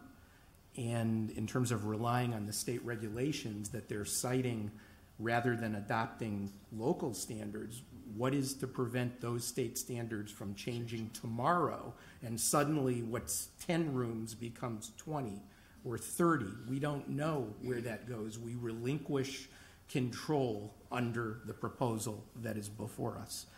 And so at the end of the day, I guess where I began with this is, can I see this use properly anywhere in the village business district as appropriate? My answer is no, and I think we should stand by our regulations as they are.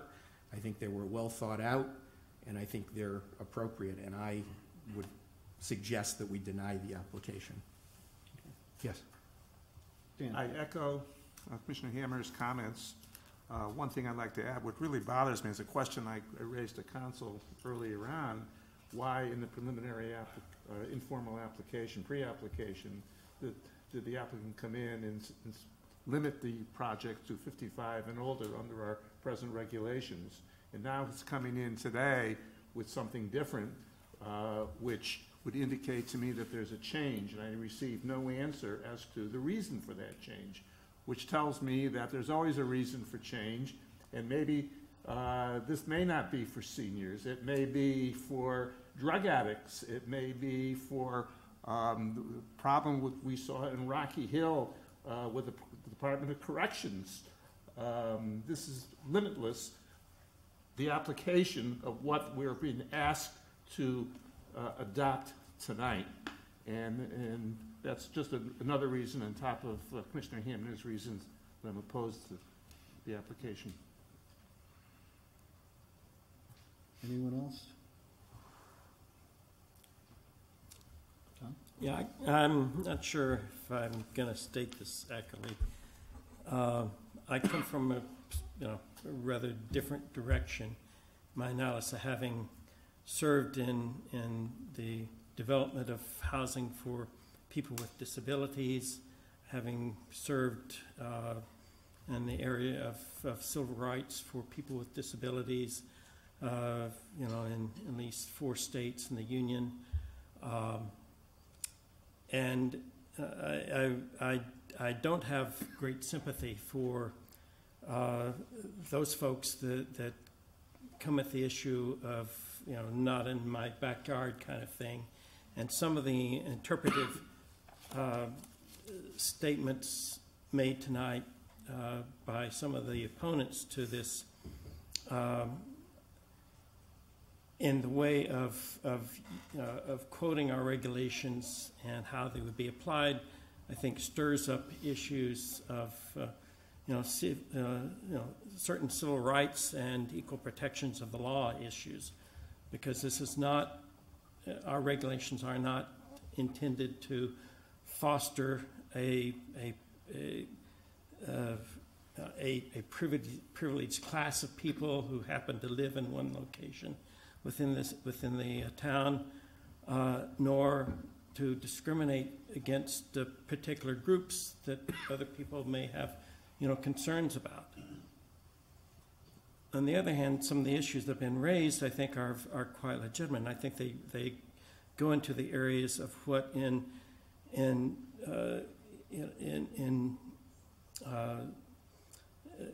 disabilities planning relates to, what's called deviancy juxtaposition. That is, the more and more entities, persons, if you will, that have that in some way are considered to be exceptional. The greater the number, the less desirable that becomes within the perception of society, and it can multiply to create an atmosphere of total non-acceptance of certain classifications of people with other folks that they happen to live with. And so the more numbers of people, in a sense, that may be regarded as exceptional in some way, that congest an area, can have a detrimental social impact. And I think one of the concerns I have is when I looked at the number of facilities within the state that fall under the regulatory classification that's proposed here, and the number of people, you have essentially 27 people per site, which I think is in Old Wethersfield or in the Village District would be a tremendous concentration of similar type of people that would then create, I think, aversive consequences for these people.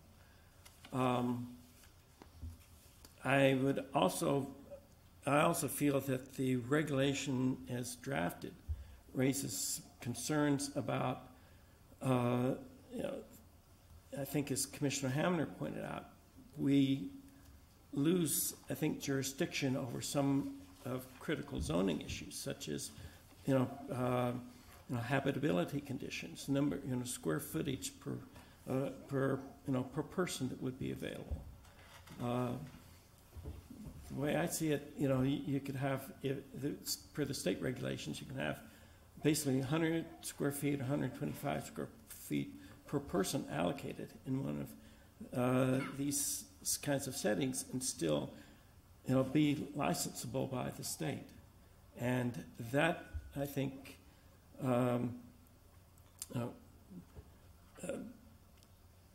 runs against the whole spirit and purpose of our of the town zoning regulations in general, and in particular for the regulations as they are applied for the particular district in question.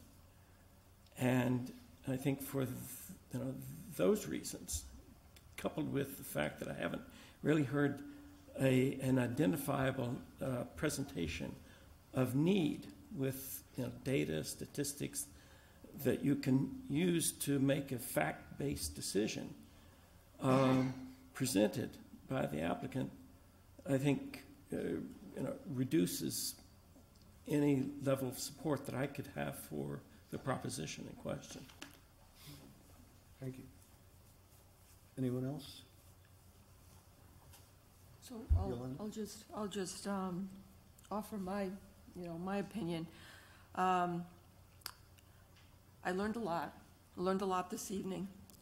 And thank you for so many of the residents that turned out. So many of you had such a hardship to get here, and yet you spoke and you listened and were civil, and I appreciate that. So the first thing I want to say is that it bothers me a bit that this discussion by the applicant was bypassed with the Historic Commission, and it should have been more transparent. So that already bothers me. The second point is that there was a plan of conservation that was developed over a course of long period of time with a lot of people involved. I'll call it a public involvement phase. And it seems like everything was already developed. And here's the exciting thing, is that that portion of Old Wethersfield is thriving. So those plans and those decisions and all that energy that was, is really being put to good use. And I have this thing about balance, and balance was discussed this evening, that we already have our planning and zoning regs. So if we insert this other piece, it's only inserting a piece, but it has a trickle-down effect. And that trickle-down effect is now we have to make sure that we're battling sometimes. So we have to be thinking and preventing. So if something works, why reinvent the wheel? This thing works. And the point about the state regulations, when I hear state regulations, I think of mandates. There's always these mandates we have to do.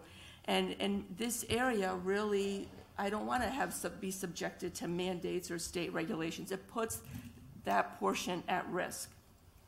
So it's my opinion. I feel like I would not be in favor of changing the regulations in the village business at this time.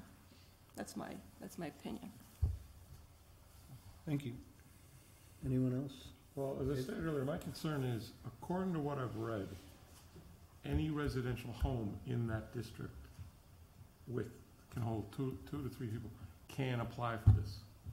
And that, I think, in some ways throws off the whole, I guess, the code or anything that's been written for Old Wethersfield. And I'm going to read something that I found today online from the 2015 Connecticut State Code, or I guess it's called the Residential Care Assistant Living Policy 2015. It says residential homes also can be licensed by the Department of Health and other type of communities based on care of adults. Renovated private homes can be used as small, and they put the initials RCH, the residential care. These homes used to be called boarding homes, homes for the aged, and rest homes. That's why I started looking through these regulations for that loophole. And that's the only reason why, as I said, we're looking at a large district. If it's more site-specific, I might be more apt to say yes. It's just the fact that we're in a large area with a lot of residential homes. I think we're opening a can of worms for that, if we approve it. I guess, ironically or whatever, I reach the same conclusion as Dave does for the completely opposite reason. In that I think this is a very small district when you look at the town as a whole, and I can't imagine that it would be cost effective for more than one or two of the properties in the district to go through all of what's required to accomplish this. And I guess just to respond to a couple of the other things, it doesn't really trouble me that this is inconsistent with what may have been done with the historic district or at a pre-application conference here, because again, we're kind of looking at the big picture of the whole village business district here. And, essentially I would agree with Joe's analysis that, this is an institutional multifamily residential kind of use that we had made a legislative decision not to allow, when we created the Village Business District 15, 18 years ago, the materials describing encouragement of housing diversity, but not identifying the Village Business District as, as a location for that, strikes me as reasonable, because that's inconsistent with the purposes that we had ascribed to the Village Business District in the Plan of Conservation and Development. And then on top of that, the Old Wethersfield Master Plan and the specific study that was done for redevelopment options for a particular number of parcels. It just strikes me that an intense institutional multifamily residential use is not consistent with what we are trying to create down there, and is not conducive to the kinds of economic and residential development that that we've tried to create down there. So that's kind of my thoughts. Anyone else? If not, I guess we can vote. The motion on the floor is to approve the application. So I would ask for all in favor of approving the text change, please say aye. Okay. All opposed to the text change, please say aye. Aye. Aye. Any abstentions? Motion fails. The application is denied.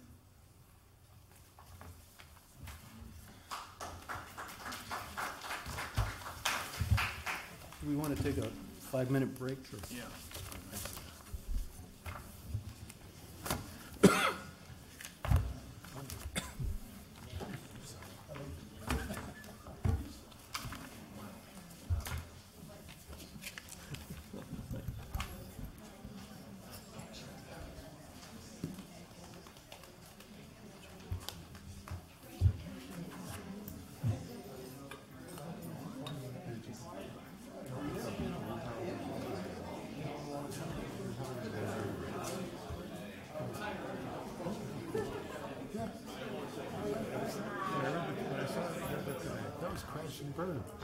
So that came out as a residential home. Boom! And then I read number 9. So basically, if I have a house, and all of 2 people in there, I'm home free. Where are you going? I can't be believing this.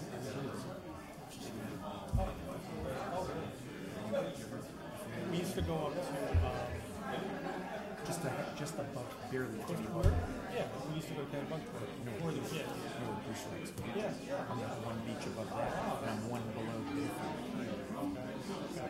That water is cold. Yeah, but it's I love it. Well, it's nice for the kids as you go on the same place. Her son is now living and working in New York, is joining us. Oh, really? 23, so. Oh, boy. Where's he living in New York? Brooklyn. Oh, okay. Clinton Hall. My daughter is on the east side, 59th Street, right by the bridge there. Okay. So she's about to start a job at Memorial Sloan Kettering. You have a daughter that old? Yeah, she just finished her medical. She's a physician's assistant. Finished her program 5 weeks ago. Just took the board. No, she's a little bit older. She had to have like 2,000 hours of medical practice before she could apply to graduate school. So she's 40 years out of school. So she's 25. She was a year younger.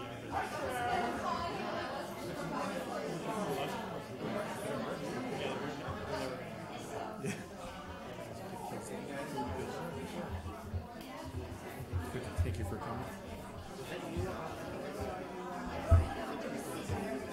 I was walking with my 2 kids and my wife, maybe? Yeah, my son was visiting because he's not living at home anymore. So, yes, I think I did see you out.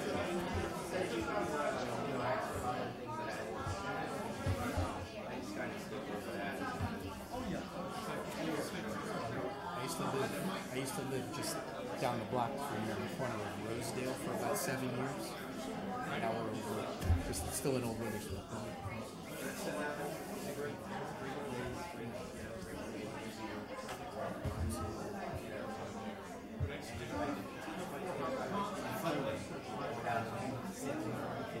Exactly. Ready. Good next. Yep. We're almost done. Almost. You don't think I insulted Reg? I was just kidding. Which has thick skin. That's fine. You need it. You need it here. I do.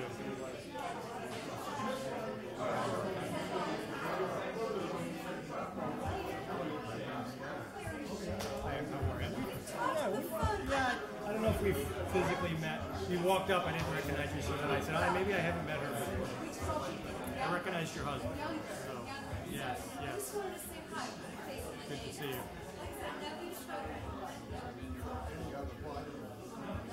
Yes.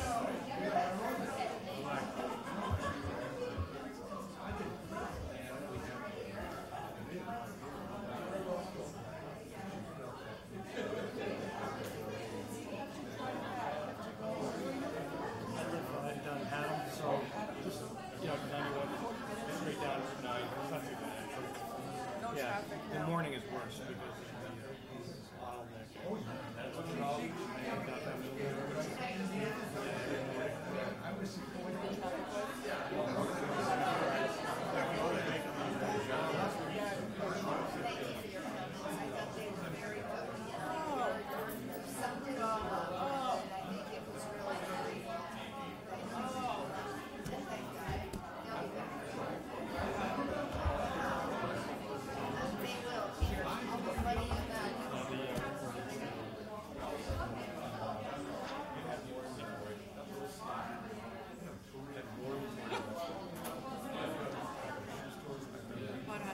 So there's the bottleneck over by. Yeah, you come up, you hit. By the lights, and then where there's short ramp is. Right, there's the CBH exit, and then you come down.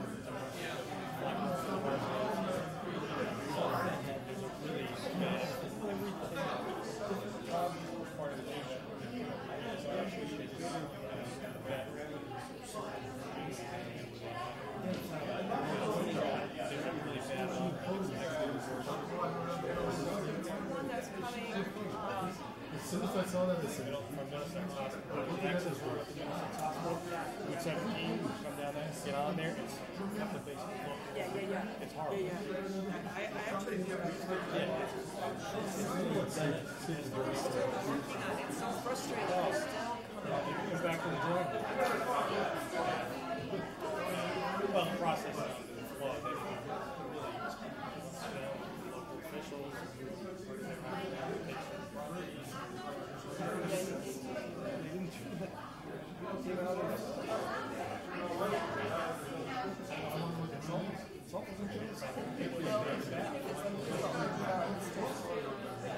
But somebody using somebody at this point. Well, it should be moving along. I mean, I'm like, what is? Now it's gone back to the drawing board. Have you been going down so?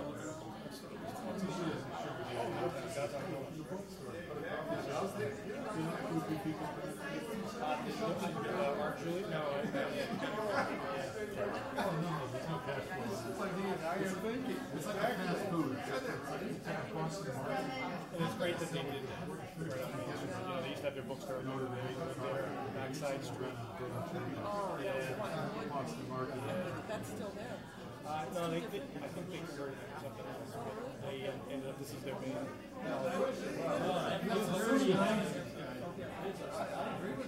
But that's as soon as you Classes down Or there. to Amazon, so forth. That's pretty ambitious. For a shoe store, assuming you're buying shoes for $5, well, the Spanish brand shoe. That's right. We ready? We don't have much water. He's in the lobby. He's in the lobby, being lobbied. He deputized you. You can start reading. No, I'm just the clerk. I'm just the taker of the bodies.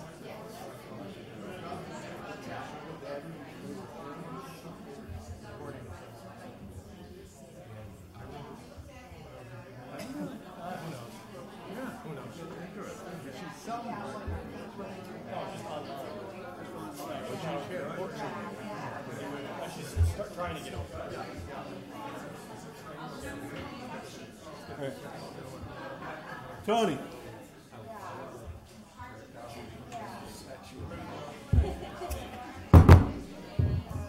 Gentlemen. Come on. Lunchtime. Yeah, really. The phrase "at the end of the day" is taking on a real meaning.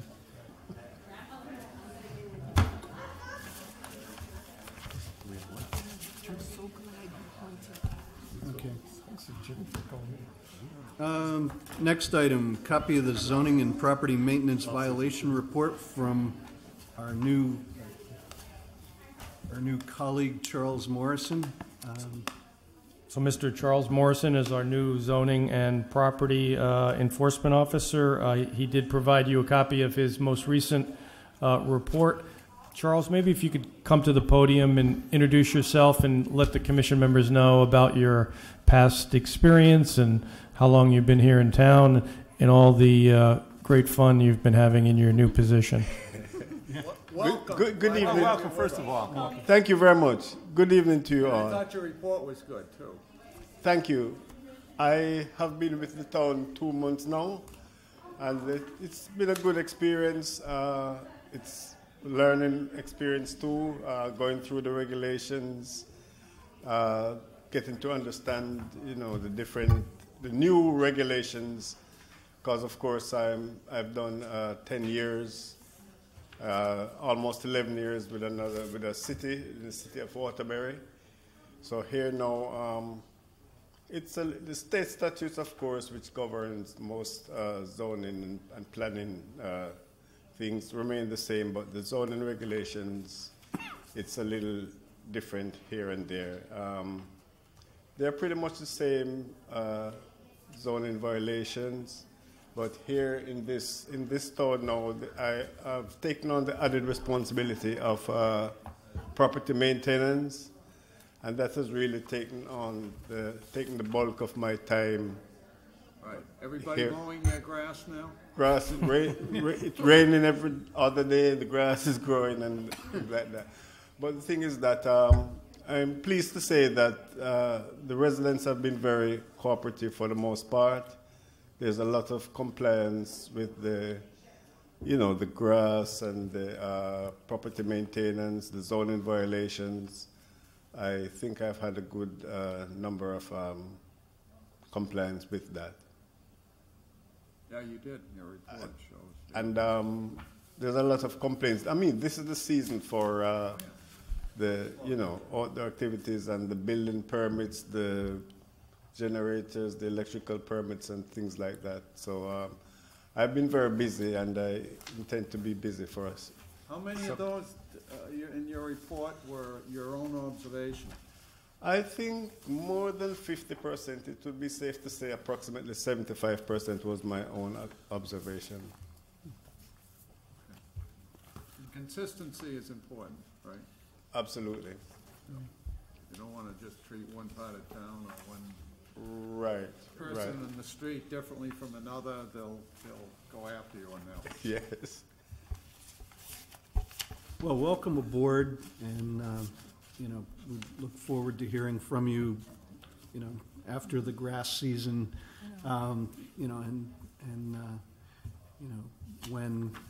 whenever you have issues. I mean, you can work with Peter, but Thank you very feel much. free to, come if there's a particular issue that you're finding with the regulations.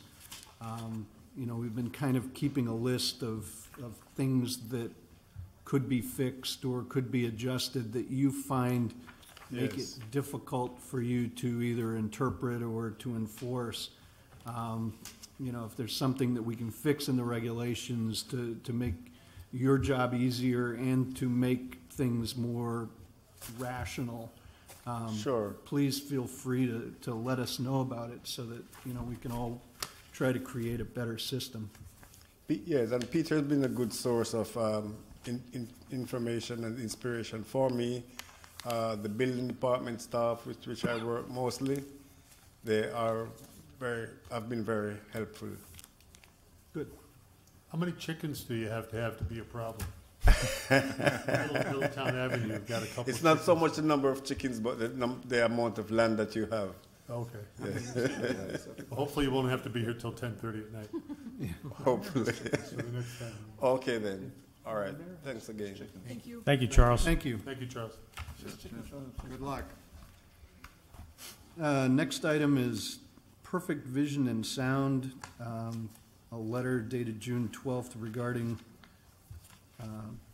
Lucky Lou's measurement and management of sound levels. So as you will recall, the attorneys representing both Lucky Lou's and the neighbors appeared in front of you 2 meetings ago, or maybe at the last meeting. Yeah, since that time, we did meet on site at Lucky Lou's with a consultant representing Perfect Vision and Sound. After that meeting, he came back to Lucky Lou's during an actual performance and took measurements, which are explained in detail within this report.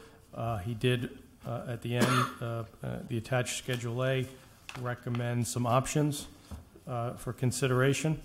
I am waiting for a response from the proprietor of Lucky Lou's and his representative as to how they intend to respond to these findings, and we'll keep you posted. Attorney Donahue has indicated to me that he is going to continue to attempt to resolve this issue so that compliance with the noise ordinance is achieved through whatever methods might be available to him. So this issue is not over, and as you can see from the report, the decibel level readings are still questionable in terms of compliance.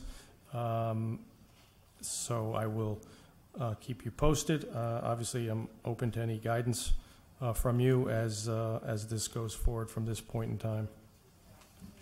So the consultant concluded that it was, in fact, the band that was making noise and not Route 91? That is correct. Okay. That was interesting, Well, do you think it can be resolved, though? I think there are some ideas here that they believe will resolve it. Some of these, I think, were actually suggested during the public hearings in terms of putting up some background tarps and materials to try and absorb some of the sound. That's something that hadn't been tried, right? Has not been tried. It sounds good to me when I read it, yeah. I don't know how costly those methods would be, but it would appear to me that they might be worth pursuing. So, as I said, I think some of these are certainly not unreasonable, given the concerns of the neighbors and the readings that were provided in this report. Who pays for it? I would assume the payment, the costs would be on the proprietor of Lucky Lou's, since they'll be his materials that he would have to install, manage, and put in place. So Okay. I don't think the neighbor is willing to participate, if that's what you were suggesting. That would be nice, and keep the town away from participating, yeah. Well, I think the activity is the noise is being caused by a certain activity that isn't town initiated. So Yeah.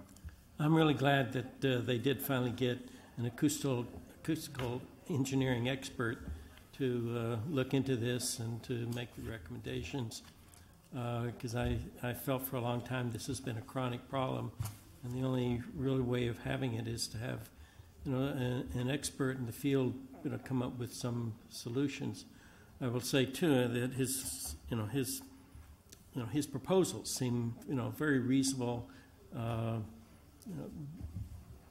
and also economical on the basis of my own experience in terms of acoustical attenuation. I remember when we had somewhat similar problems with complaints from neighbors on our proposed installation of the rooftop AC units at Soundbridge close to 30 years ago. That to deal with those effectively and to really attenuate the sound, it costs my agency, ultimately the state, over $50,000 for those attenuation efforts. We succeeded, but it was at high cost. These seem to be very, very economical. So I think, if anything, convey to Lucky Lou's, he's getting off cheap.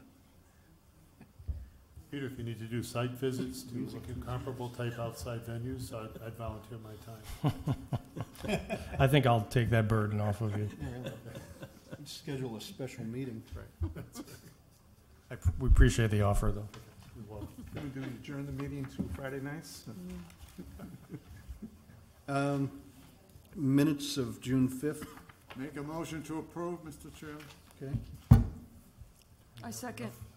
All right. All in favor, say aye. Aye. Aye. Opposed? Abstentions? Abstain. Okay. That wasn't here either. Joe and Tony are abstaining. Any public comments of general matters of planning and zoning?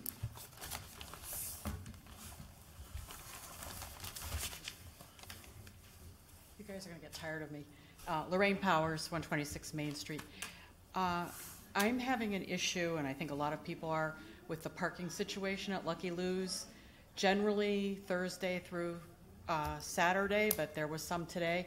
People are parking on the grass on the side of the building where the Christmas tree is, which doesn't sound like a big deal, but to get there, they're driving up the sidewalk. And one week, that was completely filled with cars, and then the greenway between the sidewalk and the street was completely filled with cars. We were walking our dog, and we had a car driving behind us on the sidewalk. Something really has to be done. I think it's a safety issue. If somebody's injured, I think the town of Wethersfield could really be held liable because it's a known problem and nobody's really addressing the issue. I actually called the police one night and nobody Did they even respond? went. No, they did not. I called the town manager and I never heard back.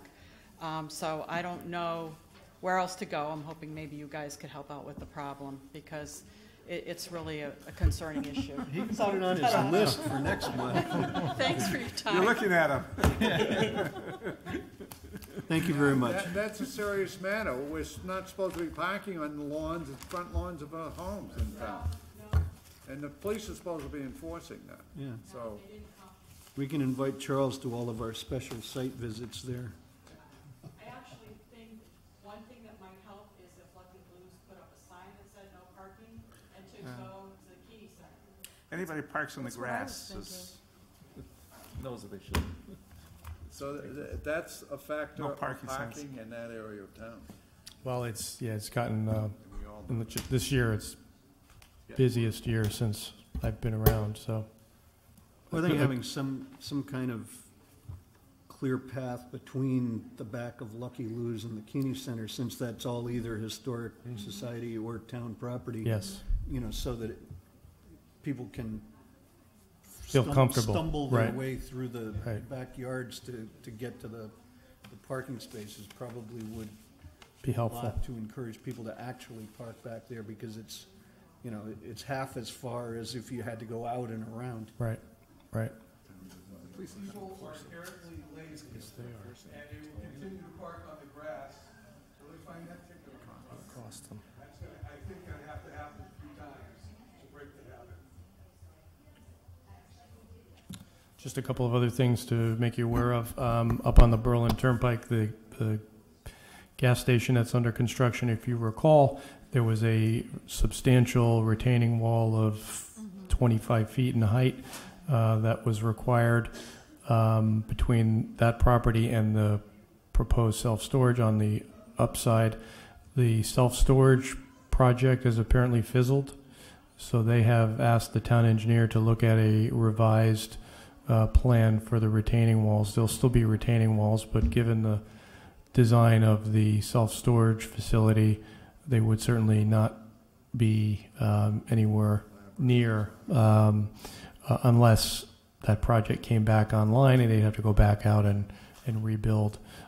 So they have submitted a modification to the town engineer that he's looking at So I just wanted you to be aware of that. And then secondly, at your last meeting, you approved the office use for the Blades building. Apparently that project has already hit a roadblock and may not be going forward. So Is that what the digging on the side of the building was, or is that unrelated? I think it was related. They were doing their due diligence and testing, and so negotiations have fallen off the table. We received an email earlier this week about that, so I just want you to be aware. At your last meeting, the office, yeah. So they're not going forward with that project. Because? I'd rather not get into the details. Suffice to say, it's not likely that tenant will be using that building, so someone else may be coming in for that at some point. Okay.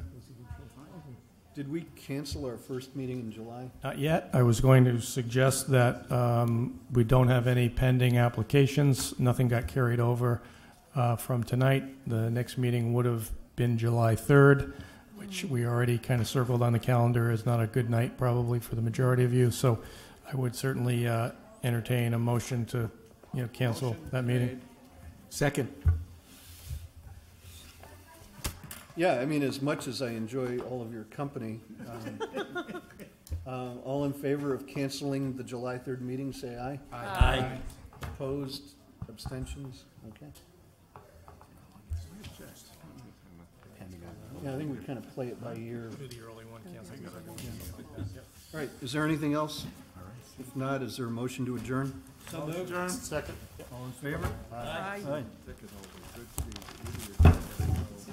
year, July 4th. Handle-